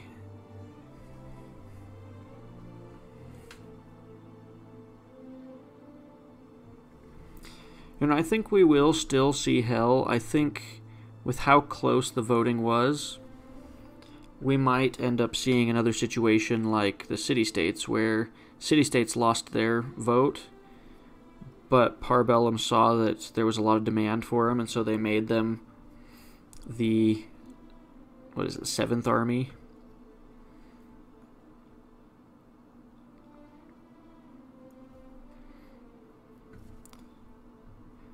So I am still working on the cape and the loincloth and tabard and everything, in case anybody has wondered what I've wandered off into working on. There's a lot of highlighting to be done here. And this isn't even the final layer. I still got to go back and do just the normal Temple Guard blue. So I think what we'll do is we'll get this blue color on, then we'll go back to the armor, just for the sake of variety so we don't get too boring here. And then after the armor we'll come back to the cloak and do the other layer of highlighting. And then from there it's one more layer of highlighting, and then the cloak and armor will both be done. Ish. And then we'll see where we go from there.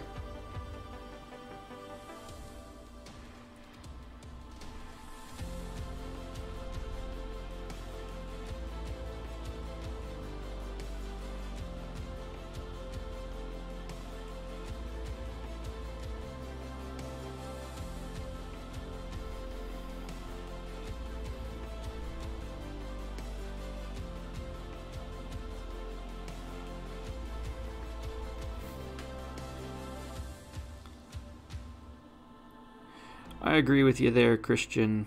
I do think it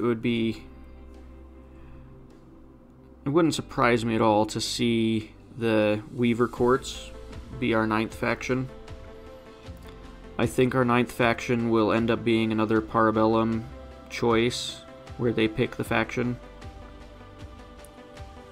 And I think it ends up either being Weavers or Hell, because I think they're excited about both those ideas.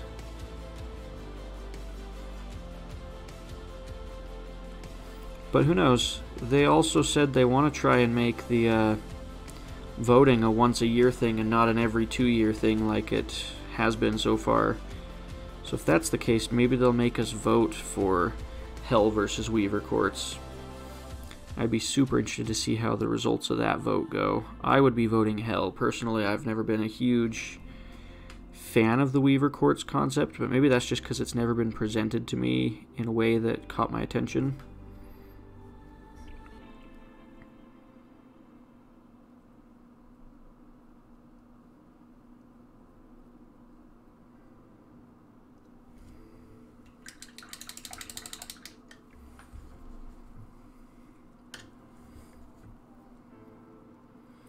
So Jocelyn, you ask what brushes I use.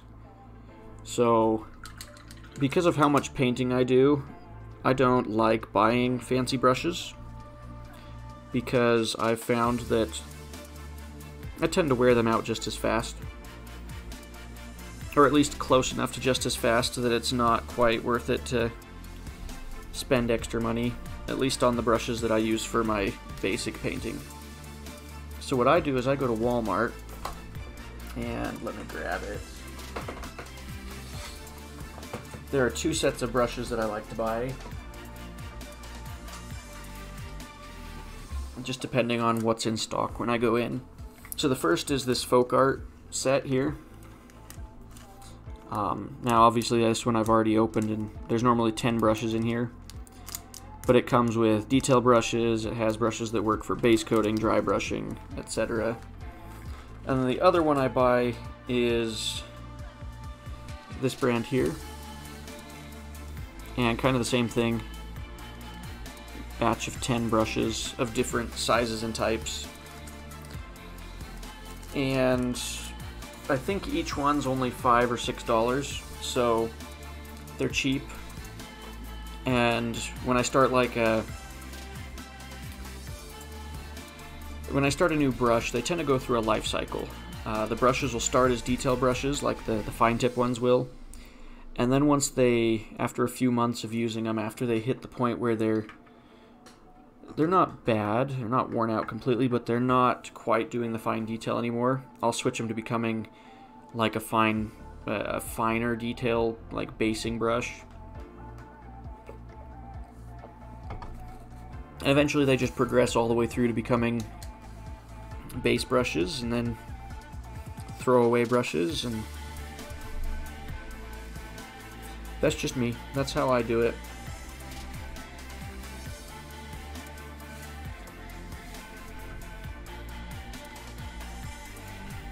Now I will say, if you're doing a lot of fine detail and like freehanding designs on your models, that's when I think it is worth it to go buy a fine detail sable hairbrush. The horsehair brushes do good work for fine detail, at least.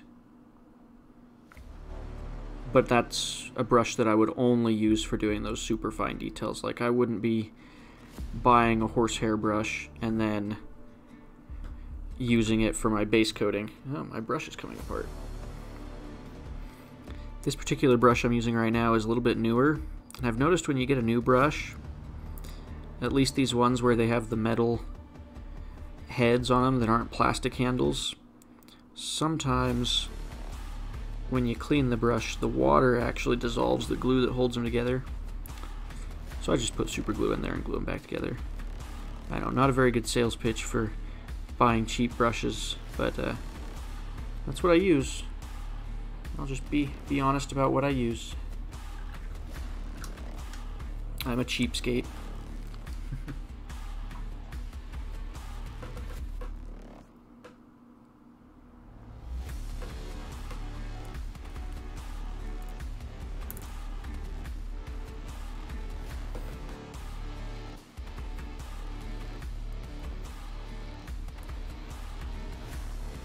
So Texas Wargaming, you ask about basing for the models in the new rules. So where I also play quite a bit of First Blood, for me it makes sense to leave them on their bases like they were before. I magnetize all my bases, so I'm not too worried about doing dioramas. Now, I have seen some really cool work done with dioramic bases for Conquest models. And I think if that's the way you want to go for it. Go all in on the diorama. The big thing to note is that I believe Parabellum has said that if you're going to do tournament play, there will be a standard that you have to have the right number of models on each stand. So if the kit comes with 4 models to a stand, you're going to need to put all 4 on the diorama piece. But that's only if you're going to play in tournaments. If you're not going to ever go to a tournament, you're just going to play locally, then yeah, might as well just do a fancy diorama and put however many models on there you want to. If you only are using, say if you're doing Wadroon and you only use 3 models per stand, I would understand. I wouldn't judge you too harshly.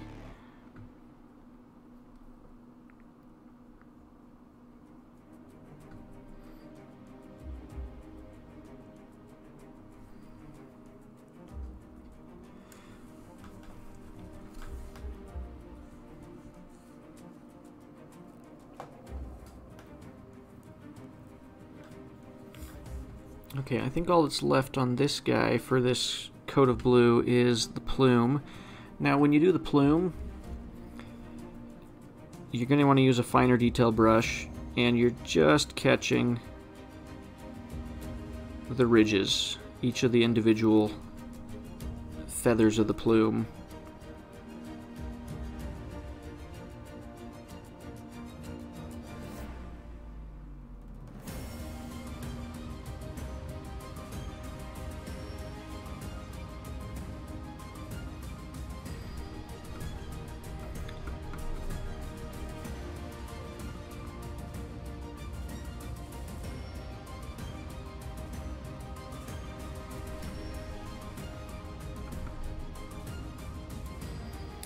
I overpainted a little bit there.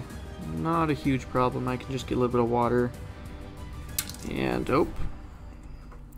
Drop my brush, why not?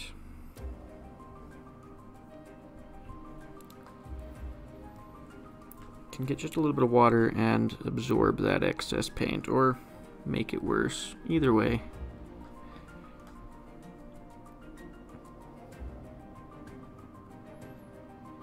You can also, if you overpaint, go back in with your shade color and redo the recesses, which I think might be the route that I'm going to take here.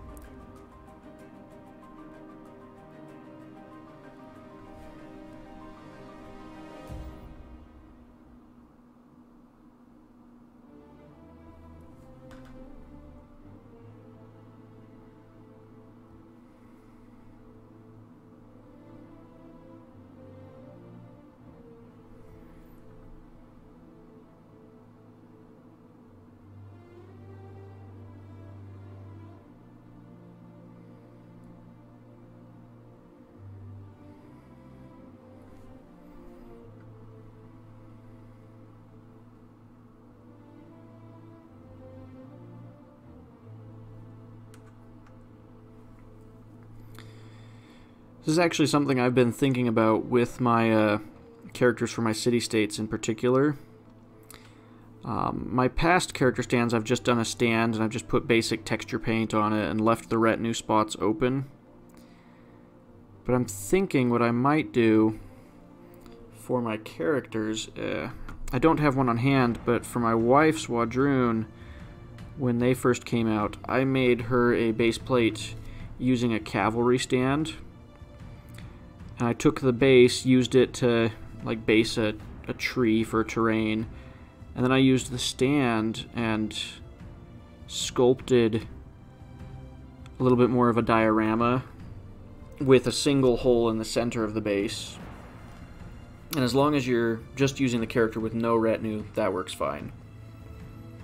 But what I was thinking for my city-states, so I have the monster stand, right? I was thinking I could do a spot on the back where the character sits, or on the front. And most of the time I don't use all 3 retinue spots. I usually only use 1 or 2, and so I was thinking if I put a circle here, so there's a model here, and a model here, those could be his retinue, or vice versa with him in the front. And then I could do something fancy with the diorama, and make it so that the base plates that go here and here are removable but have something scenic on them, like a bush or a tree or something, so that when he's by himself he's got a fancy diorama, but when he has his retinue with him, he has his retinue. Yeah.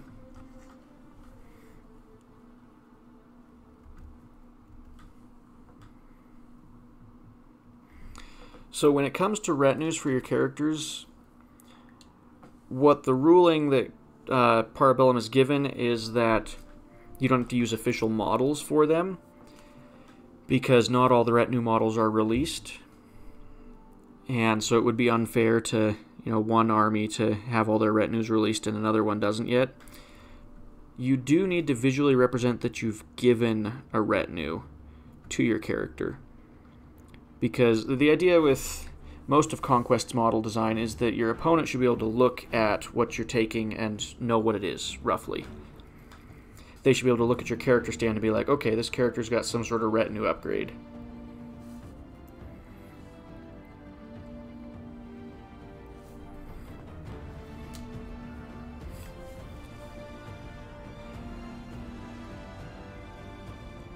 I know that my brother, for his Dwegome, one of his retinue models is actually a 3D printed little fish man, like for D&D. And we like to call it a fish gnome, even though it's not quite a fish gnome like you see in the little Conquest artwork. But it's kind of become the little joke that his Dwegome are supported by savage fish gnomes.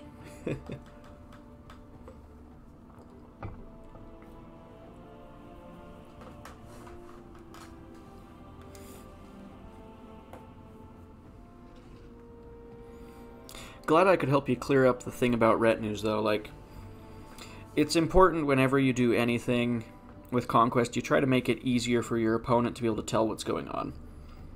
That's my philosophy. Like, if I have the ability to convert something cool, I will. Like, for example, for my LVO list, I took a banner that was giving my guys Aura of Death. Had I had time to, I would have converted one of the banner bearer models from the Old Dominion, because I ended up getting this one, the Profane Reliquary, but it ended up coming with an arm missing. It's the first time I've ever had a kit do that. So what I was originally thinking is like, okay, I'll make this into a retinue model, and I'll take a Legionnaire arm, and I'll, you know, get some green stuff and sculpt some extra robes, and then I was going to start modifying the top, you know, make it so it's a banner instead of a, you know, a relic icon. I think anything you can do to help your opponent visualize what's going on with your models is helpful.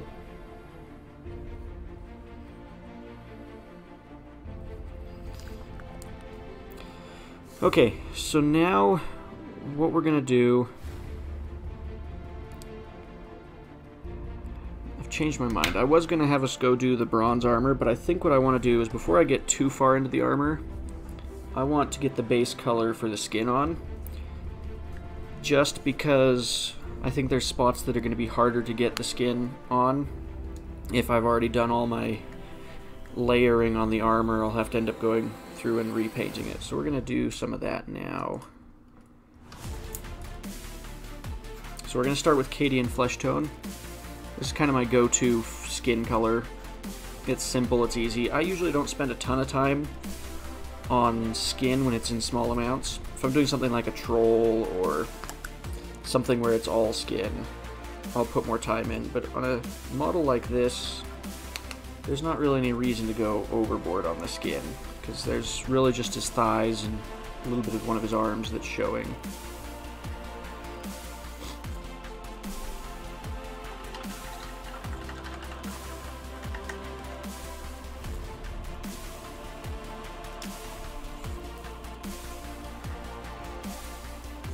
Now, because there's some spots that are a little harder to get to, I am going to use a size 0 brush, just so that I have good control when getting into the smaller recesses. So we'll go ahead and just start off with his armpit here.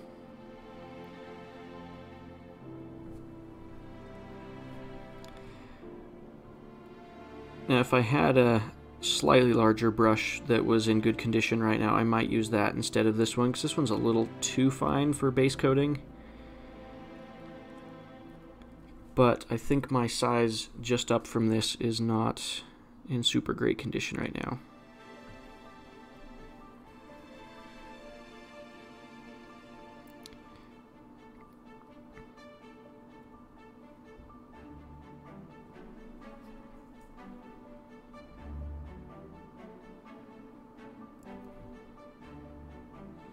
And we don't have to get perfect. Like, there's a smidgen of a gap where there's not paint in there. That's going to get covered up by wash later on once we shade the skin. So I don't have to be super perfect.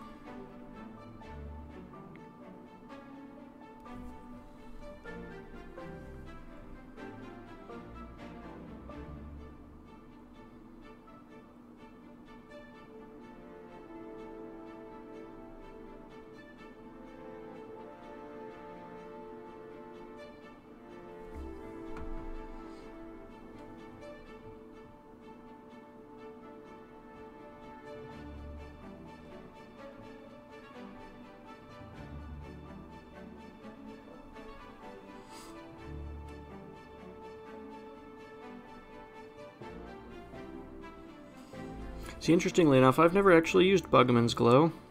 No particular reason why I haven't, I just haven't.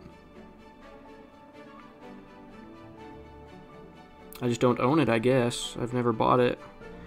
So it's probably what's happened is I've never had a project where the paint scheme that Games Workshop tells me to do has ever called for that color. Because that's usually how I end up buying new colors, is when I want to do a specific paint scheme and I look up how Games Workshop says to do it, and then I just go buy those colors and experiment.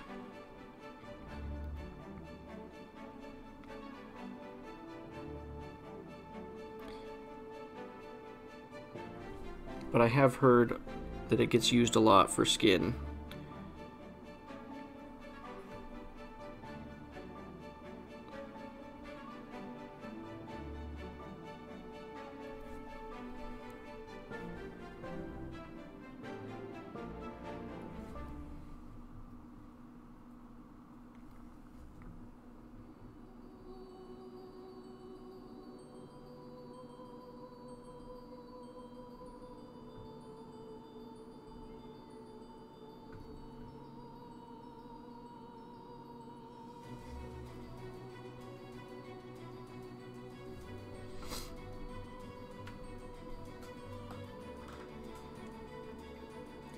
So, Texas Wargaming, you mentioned that you had a Nord's retinue come with a couple missing pieces.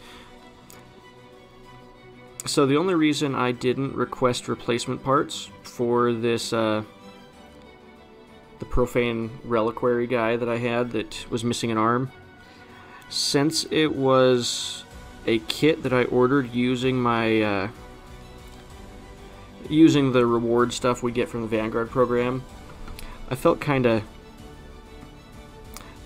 guilty, I guess you could say, asking for a replacement bit when the model already didn't cost me anything to get in the first place. Because it was a promotional model that they sent me, so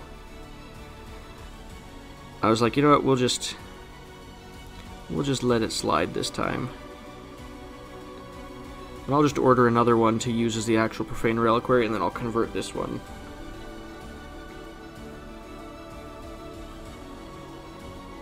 But yes, I'm sure if I had contacted Parabellum, they would have sent me the replacement parts I needed.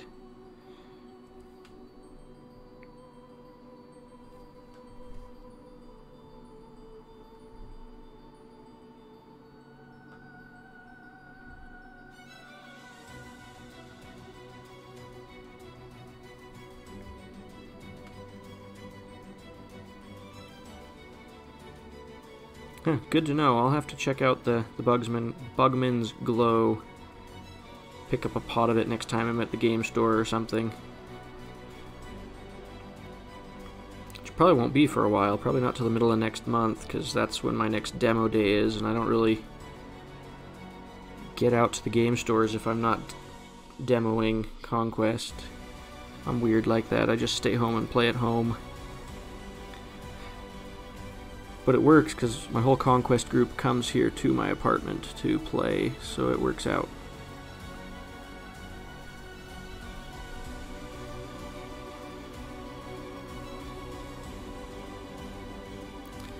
So now that I'm doing the skin, I will say this is a spot that might have been worthwhile to do before we did the armor. The kind of the armpits and the skin, at least on this spear arm, is a little annoying to get into the tighter recesses without painting on stuff we already painted.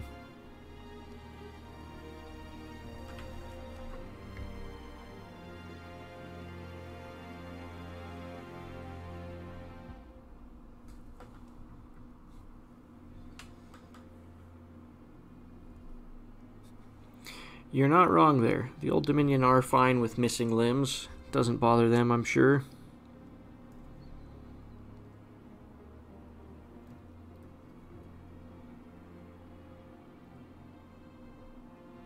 I apologize if you guys can't really see what I'm doing right now. Getting into these recesses is hard to do it right and also show it on camera at the same time, because it just is. I can move my head and I can move the model, but I can't really move the camera to get into every recess so you guys can see it.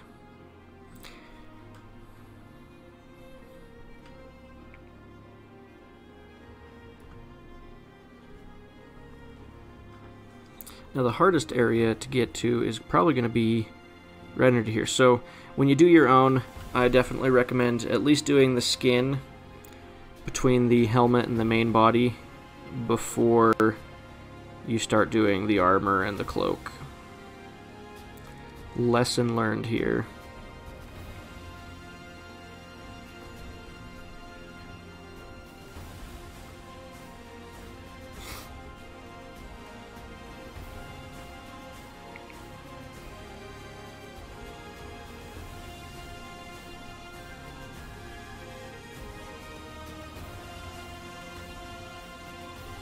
Now, that's kind of a cool idea. Make it look like the arm fell off as he's marching.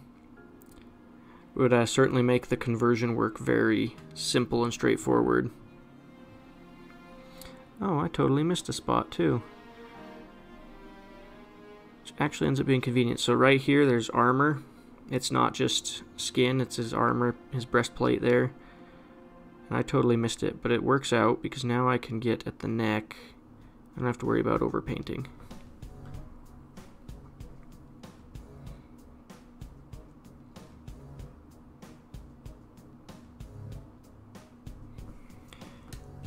Now, I did overpaint a little bit, but luckily we have the color that we used for the cape right here, so we'll just touch it up.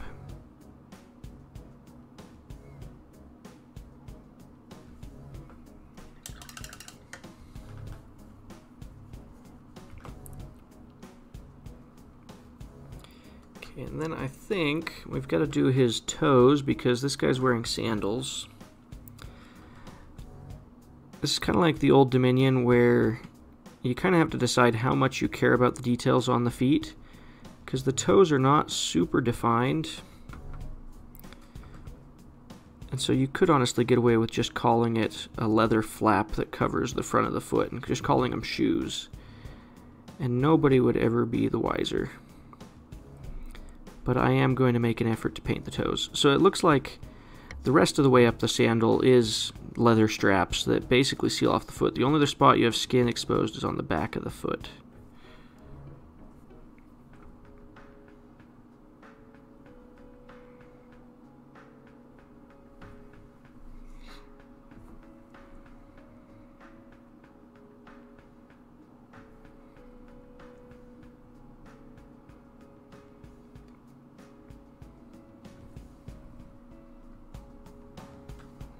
So here's a question for you guys. We only have 45 minutes left in tonight's stream based on what I had scheduled.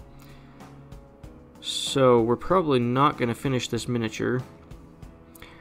We've got him at a point where like you could put him on the tabletop and he's technically got the 3 colors on him, but he's not anywhere near being finished. Do I finish him and we paint something else next week, like the Minotaurs? Or do I set this model aside and we paint it and finish it next week?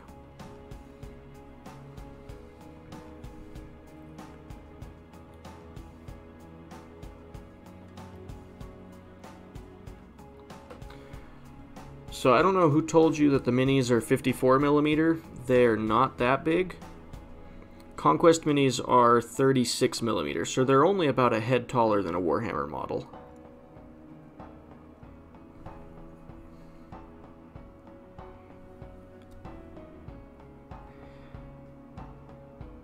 Like, let's see. Do I have... I've got a Space Marine here. A Blade Guard vet next to a Hoplite. He's only a little bit larger. The main advantage to the size increase is really the spears. Like, most of the spears I've encountered in Conquest don't break super easily. I think the Phalangites, the other variant of this kit, is the first time I've ever seen a spear snap without the model totally getting crushed.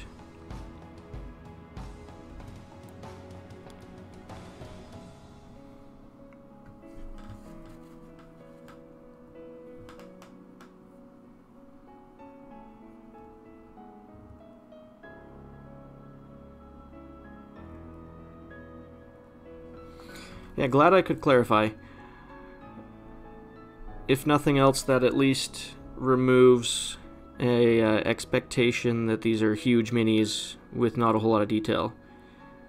I'd say they have just about the right amount of detail for their size. Now, admittedly, my paint job's not doing much to highlight all the cool details. The Hoplites are probably the most basic armor design I've actually painted for Conquest minis. Most of the stuff like the Old Dominion had a lot more going on the armor. This is mostly flat surfaces, which is kind of a change, and it's kind of fun from a painting perspective to have that difference.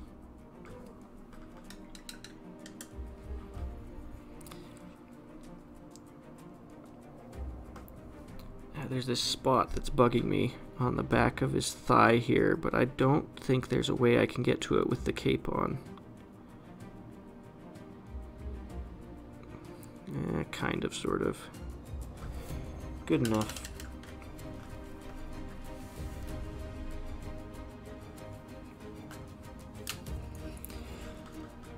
Okay, we're going to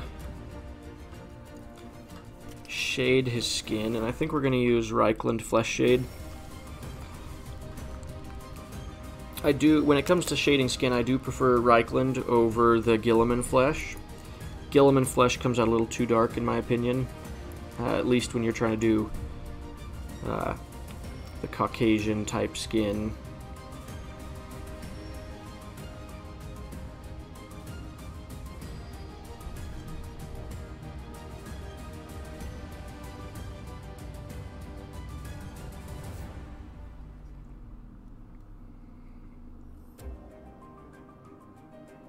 We are doing our best to not get this on the blue around it.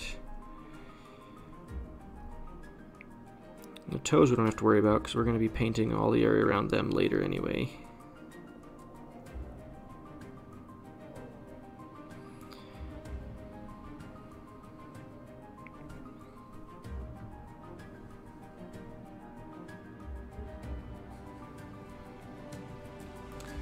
You could just be like me. I own all but one of the armies. The only army I don't own is the Dwegome, and that's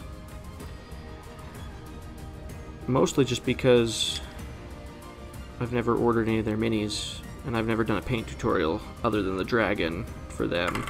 Oops. Just dropped the model again. I've done that a few times now.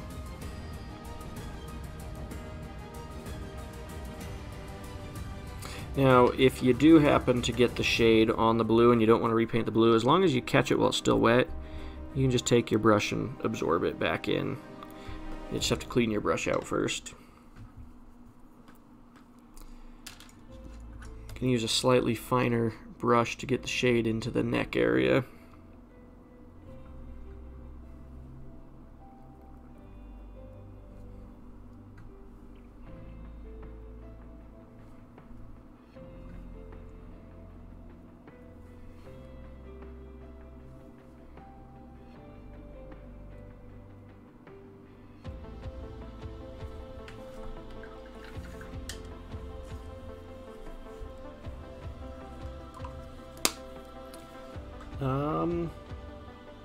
I think while we're thinking about it, we'll go ahead and get the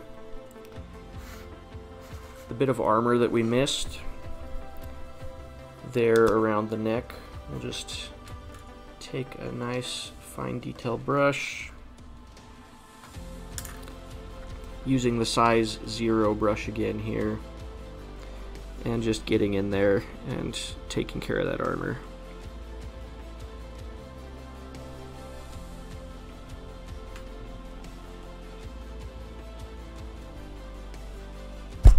Oops, I totally bumped the camera there again.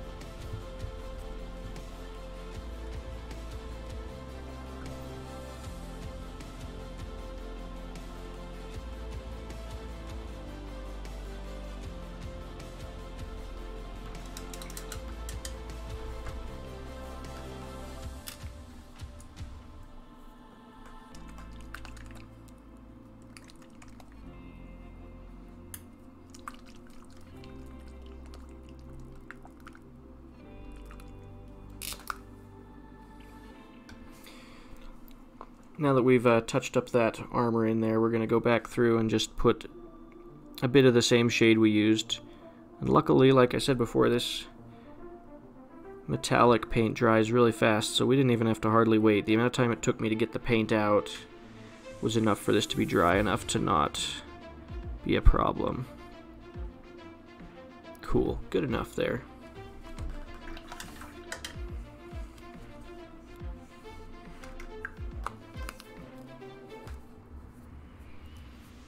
So it's kind of interesting. Painting the city-states, I've actually been painting differently than I normally do. Normally, I would take and do all of the blue. Like, we haven't done our edge highlights, we haven't done our second layer of highlighting on the cape yet. Or I would do, like, all of the armor first, and I'd go from one piece to the other. This time I've been doing kind of like a little bit of everything. Which is kind of an interesting change. These models have so much... They have so many different little colors that you do need to do to make them look good that it just kind of makes sense to go back and forth. It also makes it so if I have to stop this project halfway through, the model looks good enough to go on the tabletop. So, I think...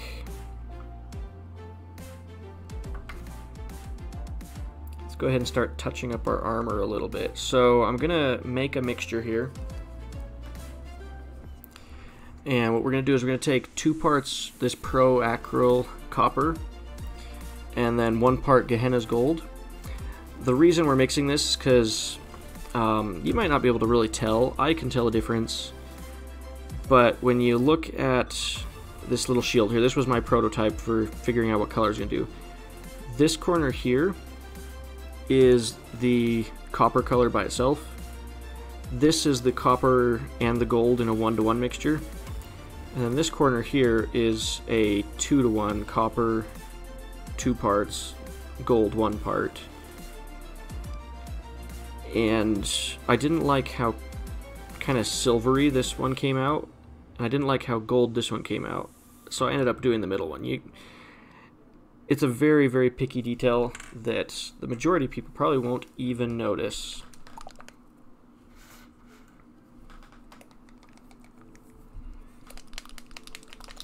I think picking the right bronze colors was the hardest part of this this project.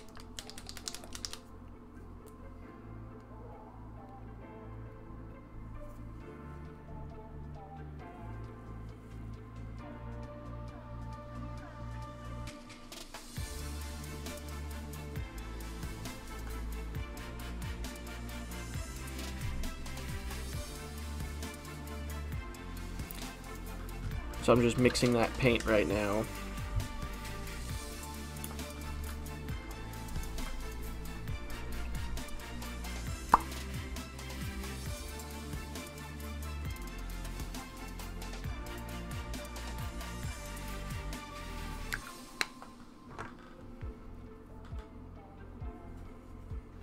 Guess I can kind of show the mixing process.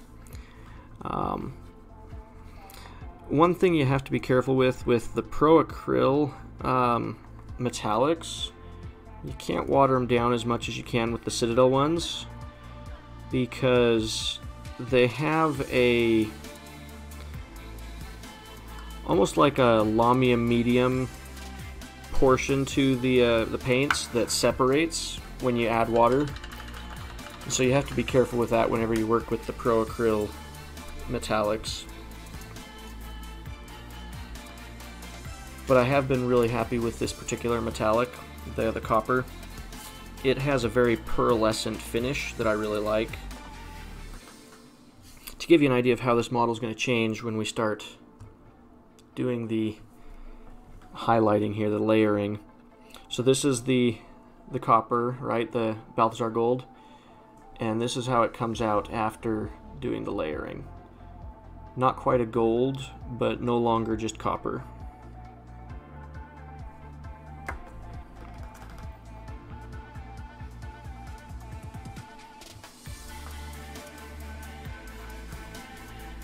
I am using the size 0 brush on this.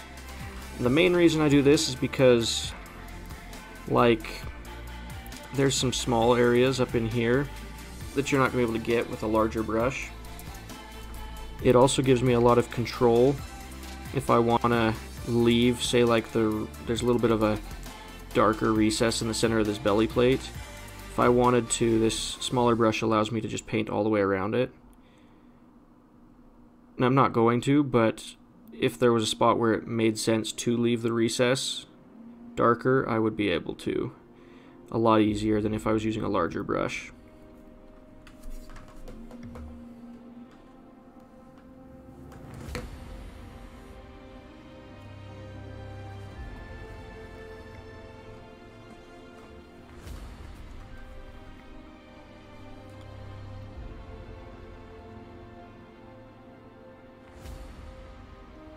Ooh, I put too much paint there.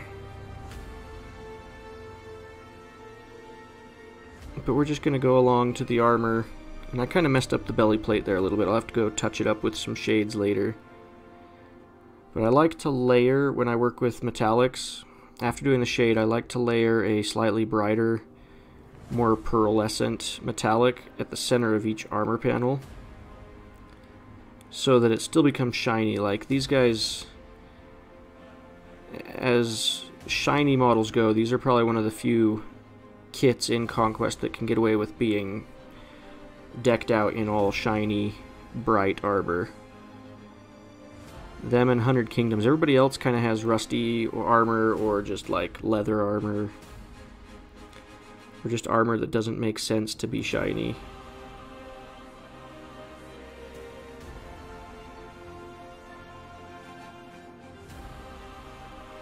And this model doesn't have it as much as, say, like the Polemark. When I painted him, he's wearing one of those breastplates that has all the, like, the six-pack sculpted in. And so painting this way on him was very rewarding. It was almost similar to, like, highlighting flesh.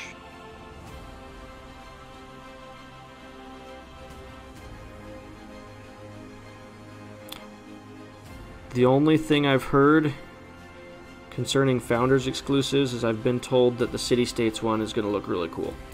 So take that as you will, but the fact that I've heard a City States one mentioned indicates that maybe this year's is going to be a City States Founders.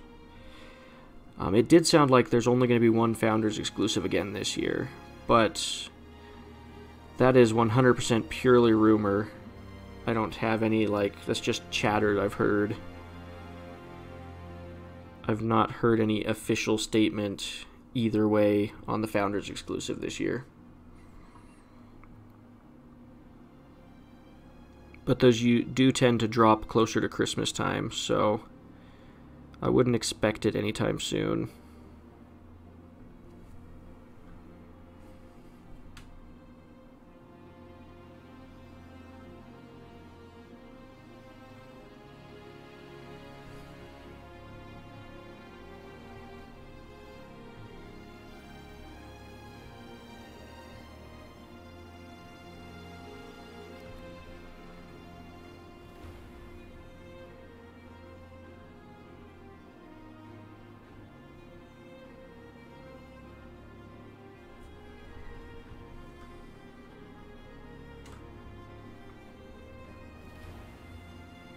Is there a particular kit you think would be cool to see made up as a Founders exclusive?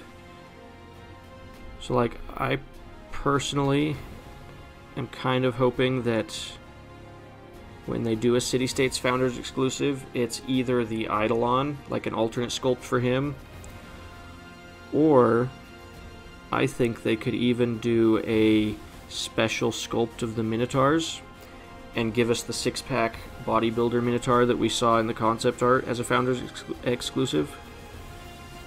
I think that would be a cool collector model, and that's one I would buy. I generally don't buy the Founders exclusives when they're just like a character with his retinue. I don't know, those ones just don't catch my attention, but like when it's ones where it's like, both of the Spire ones we've gotten have been cool, where they're brute versions of characters.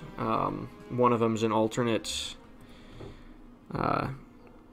lineage highborn, and the other is a biomancer that's a brute. Those kind of Founders exclusives I really enjoy. but I wasn't super crazy about the Old Dominion one. Like, it's cool. It's very cool. It just wasn't one that had the same utility for me. It wasn't as useful.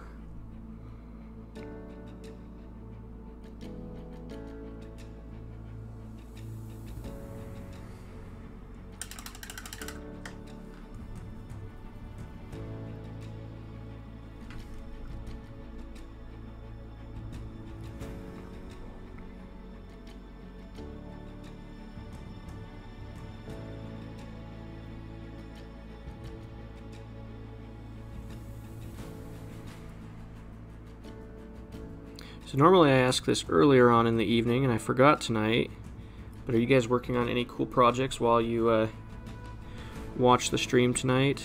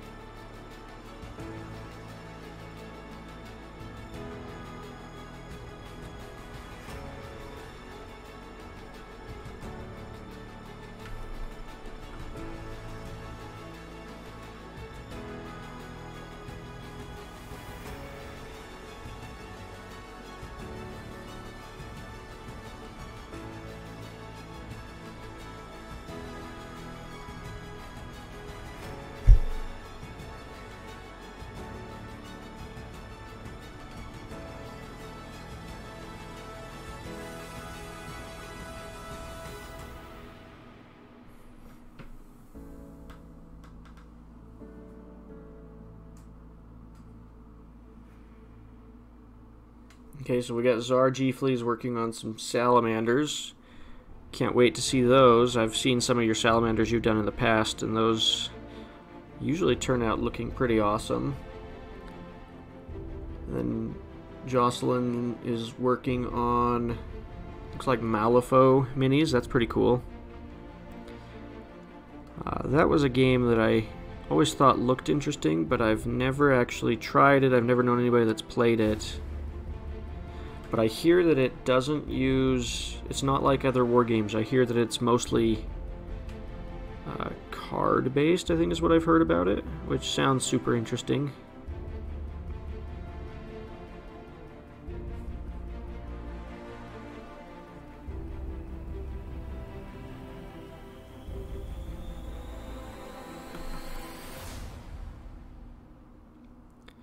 Kind of funny as I'm sitting here doing this stream, I've got my phone sitting here on the arm of my chair.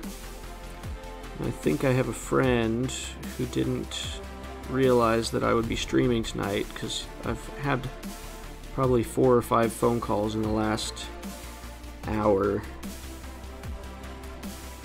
So hopefully there's nothing going wrong there. Hopefully he's just wondering if I'm free to hang out or something, and there's not like somebody dying.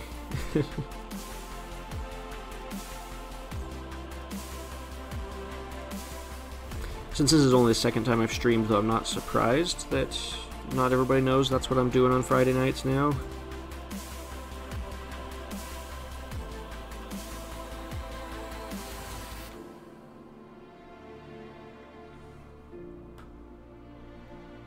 So Pascal, you say that you're transferring your Citadel paints to better pots. I've always been curious, what do you have any recommendations for good pots for that? Because I've just always used the default Citadel ones and just kind of dealt with the fact that I will have to occasionally clean the openings or just throw away dried paint on paints I haven't used for a while. But if you've got good bottle recommendations, I wouldn't mind hearing them. And then Texas Wargaming, painting up some Zangors, I see, is what you've said here.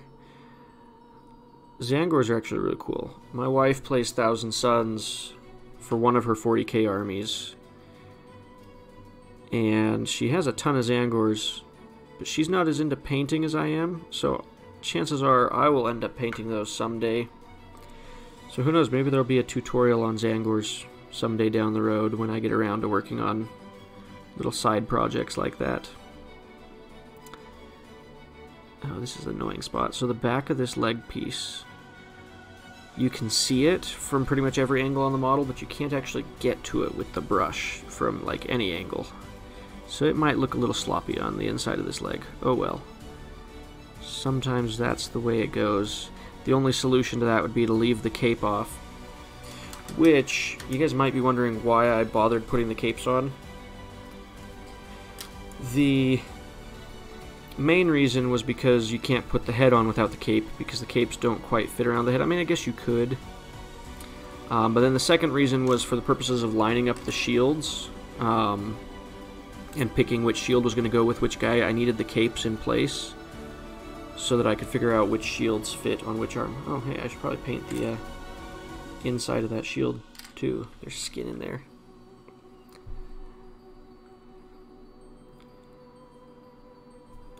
Okay, now we've got the helmet. Almost thought maybe for a second we were done with the bronze, but I realized I completely forgot the helmet.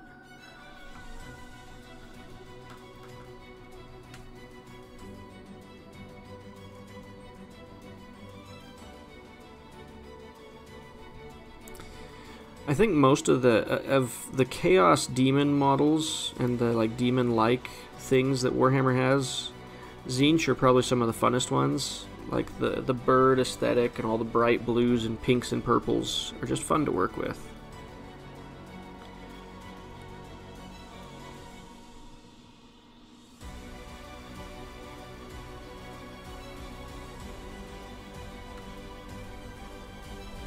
Good to know. I'll have to look for that. As you say, there's a pack of 50 of the bottles. I'll have to go do some searching. It's not a super huge priority project. I tend to burn through paint fast enough that it might be a waste of time to rebottle them anyway. Just happens when you paint all day every day. You tend to use up a lot of paint.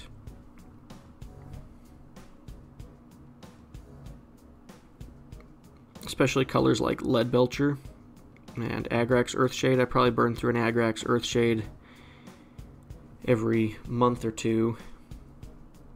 I might make it 3 months sometimes without having to restock the shade paints.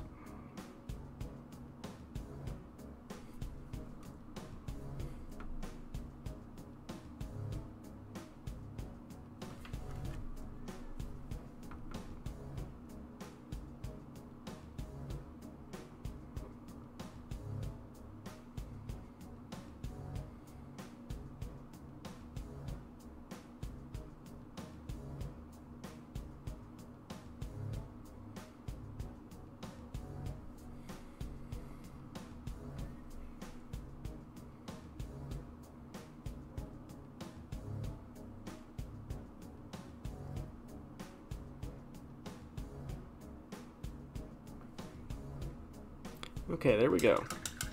Starting to look pretty good. So we've got the armor layered up. We're going to do the shield next.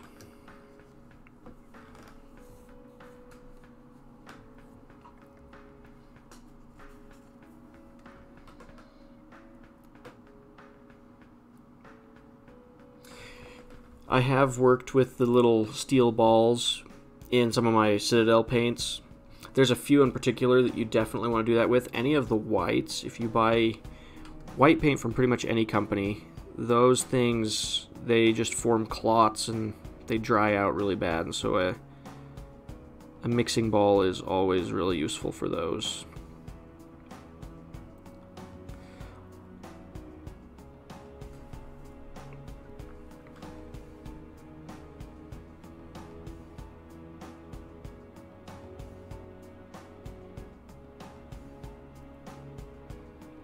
So with this method that I'm using for painting the metal, if you wanted to make your metal look dirty, like it's got lots of tarnishing going on, you would just simply not paint as clean of a layer of paint over it. You might go and maybe paint one edge but leave spots where there's the color underneath showing. I've found that that always really easily helps establish the look of tarnished metal.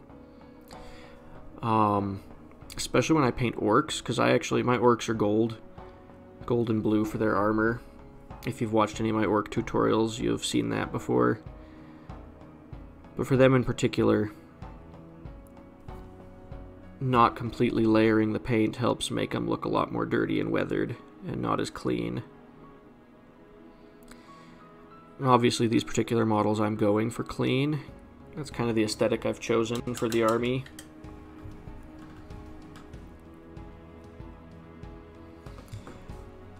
So Pascal, retinues are actual models.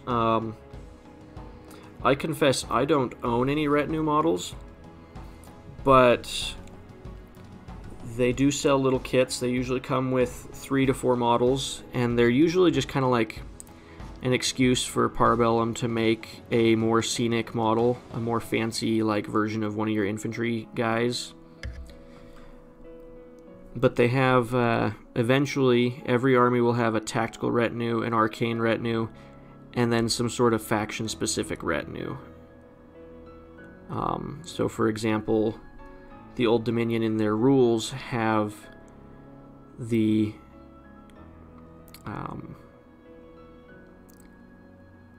is it like Regalia of the Old Dominion retinue or something like that? That will eventually have a kit that corresponds with it, but those kits are not considered high priority because they've just kind of ruled it as you can use whatever models you want as long as you represent that there is a retinue on the stand. Mainly, I would assume that they've done that because if you were them and you only could produce so many kits a year, and your choices are produce a retinue kit or a kit of infantry that actually add to the gameplay of an army, most of the time you're going to pick the unit that actually adds to the gameplay and not the retinue.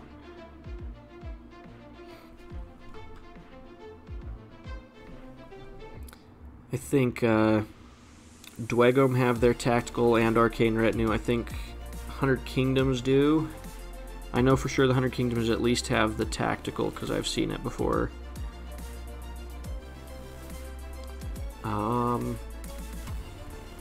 I don't know if I don't know what other retinue kits are out there. Come to think of it, I've never really taken time to look.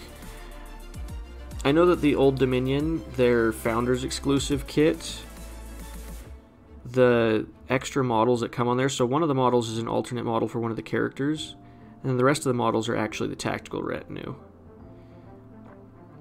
That's another part of the reason why I didn't pick up that Founders exclusive, the heavy metal one, because with one of the past Dwegom Founders exclusives, they put retinue models in it, and then 6 months later they released those retinue models as the retinue kit without the diorama base.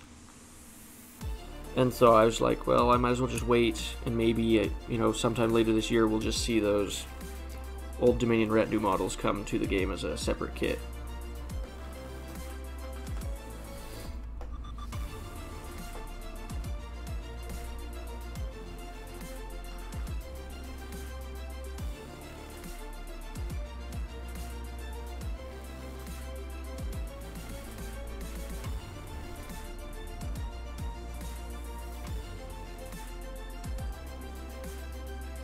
So once again, like, you don't necessarily have to do the inside of the shield,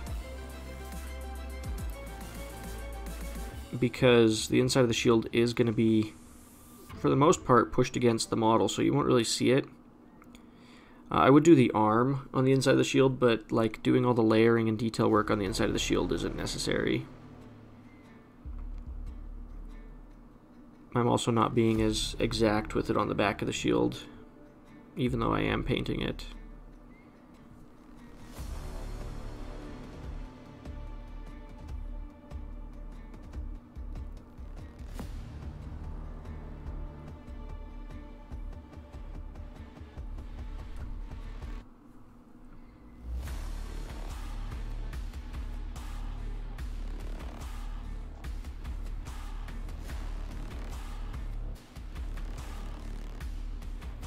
They may have very well done the same thing for the Nords. Like I said, I don't actually remember who all has retinue kits yet. I've never bought one personally because the only army I've played enough to actually use the retinues is the Old Dominion, and they don't have theirs yet outside of that Founders exclusive.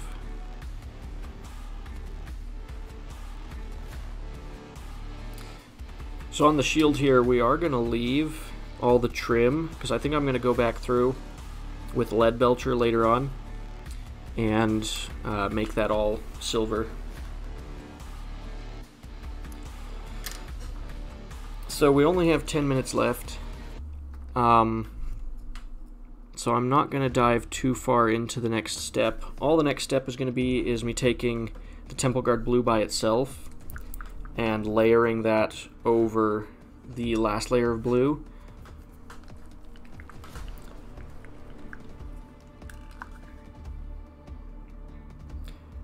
And I think what I'll do is I'll put it up for a vote. I'll do a poll on my community tab right after the stream ends, and we'll see if people would rather see me continue this model next week or if they'd rather see me start on the Minotaurs.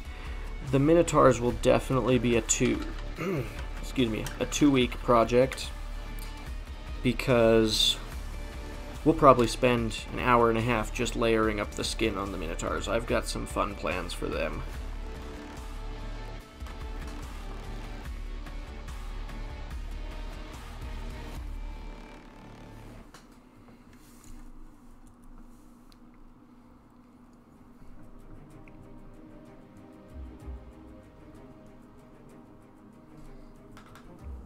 Okay, so yeah, we're gonna layer this blue over the capes. Now, since we did the transition color, we're not gonna go quite up to the edge of the transition color that we used before this. We'll stop a little bit short, that way the transition to the brighter color is a little more gradual and not as sudden. And this is where the cape really starts getting bright.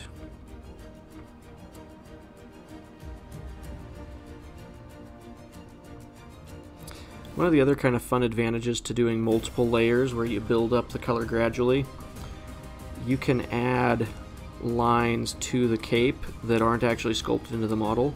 So for example, like right here, I left a little kind of partial stripe of the darker color underneath to give the appearance of a wrinkle there that's not sculpted. And that comes in handy, especially with models like these. These capes really aren't all that wavy compared to other capes I've painted. So using the paint to give the appearance of more wrinkles is good.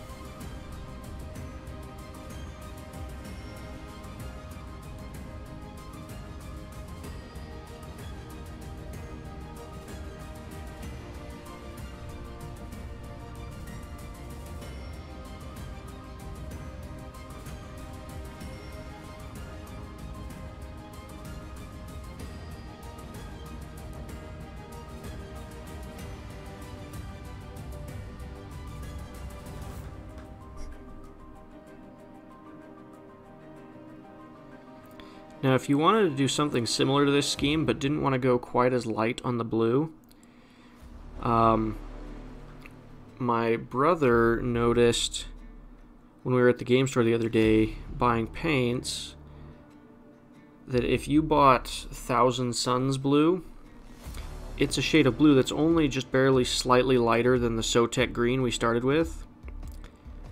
And so if you wanted to do more of that darker teal blue color, you could do it pretty easily and it would probably turn out looking pretty good. I personally wanted to go for the lighter color, but I think my brother's actually planning on doing the slightly darker tone to his capes. So that might be a way to do variation on this scheme and make it look a little more to your preference if you're not into the super light colored cape.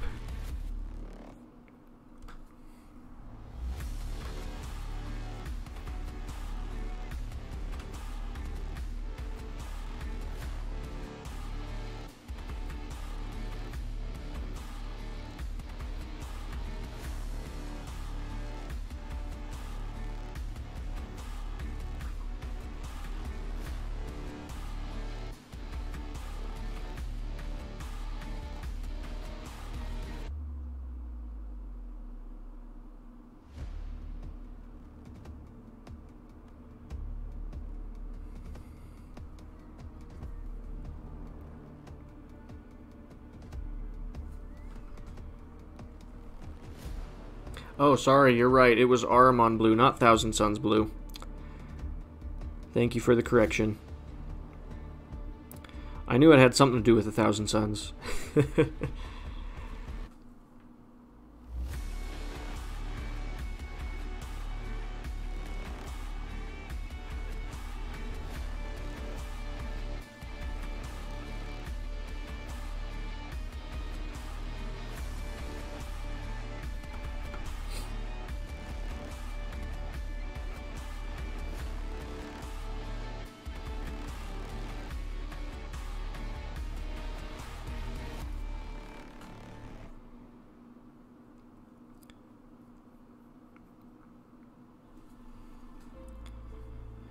Sometimes with all these crazy paint names that are out there, it can be hard to keep track which is which.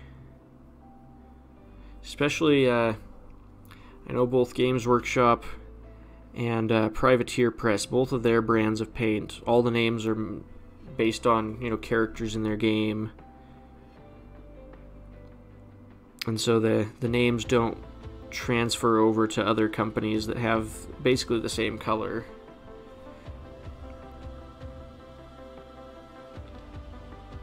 And sometimes you'll get paints that are made by different companies that look almost identical and are just ever so slightly off in their color.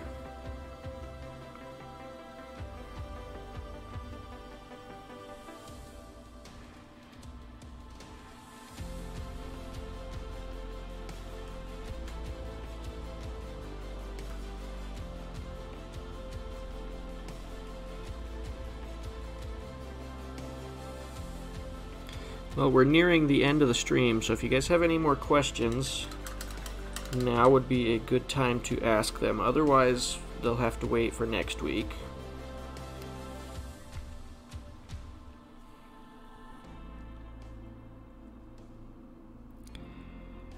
I will say that no matter what the poll ends up deciding, if we're painting this model next week, cool. If we're not, also cool.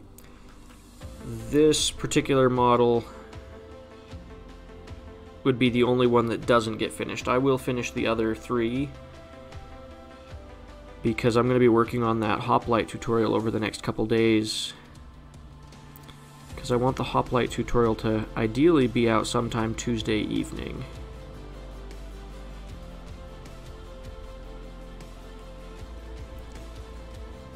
And then be watching tomorrow. I'm not sure what time of day yet, but some point tomorrow my pole mark video will go up. And it's basically the same scheme we did today, but you'll get to walk through the whole paint scheme. And it'll only be a 6-minute long video instead of this 3-hour live stream. So it'll be a lot better for going back to reference if you decide you want to mimic the scheme or mimic elements of it.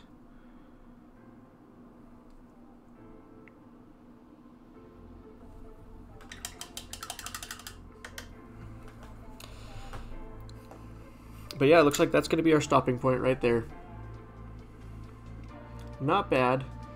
I figured we wouldn't make it all the way through, but we did get close. From here, what would be left to do, we would Be doing some lead belcher on here. We'd probably be doing some on the trim here, these little ridges on the body armor.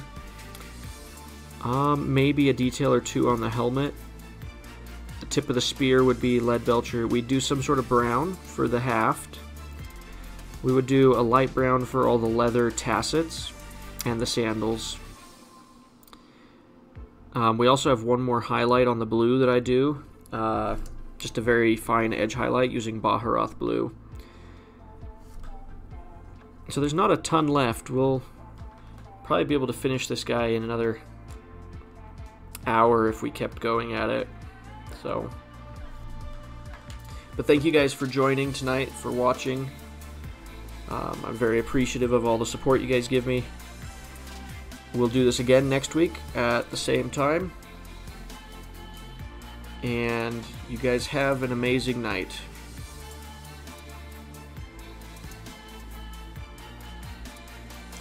And we'll catch you in the next one.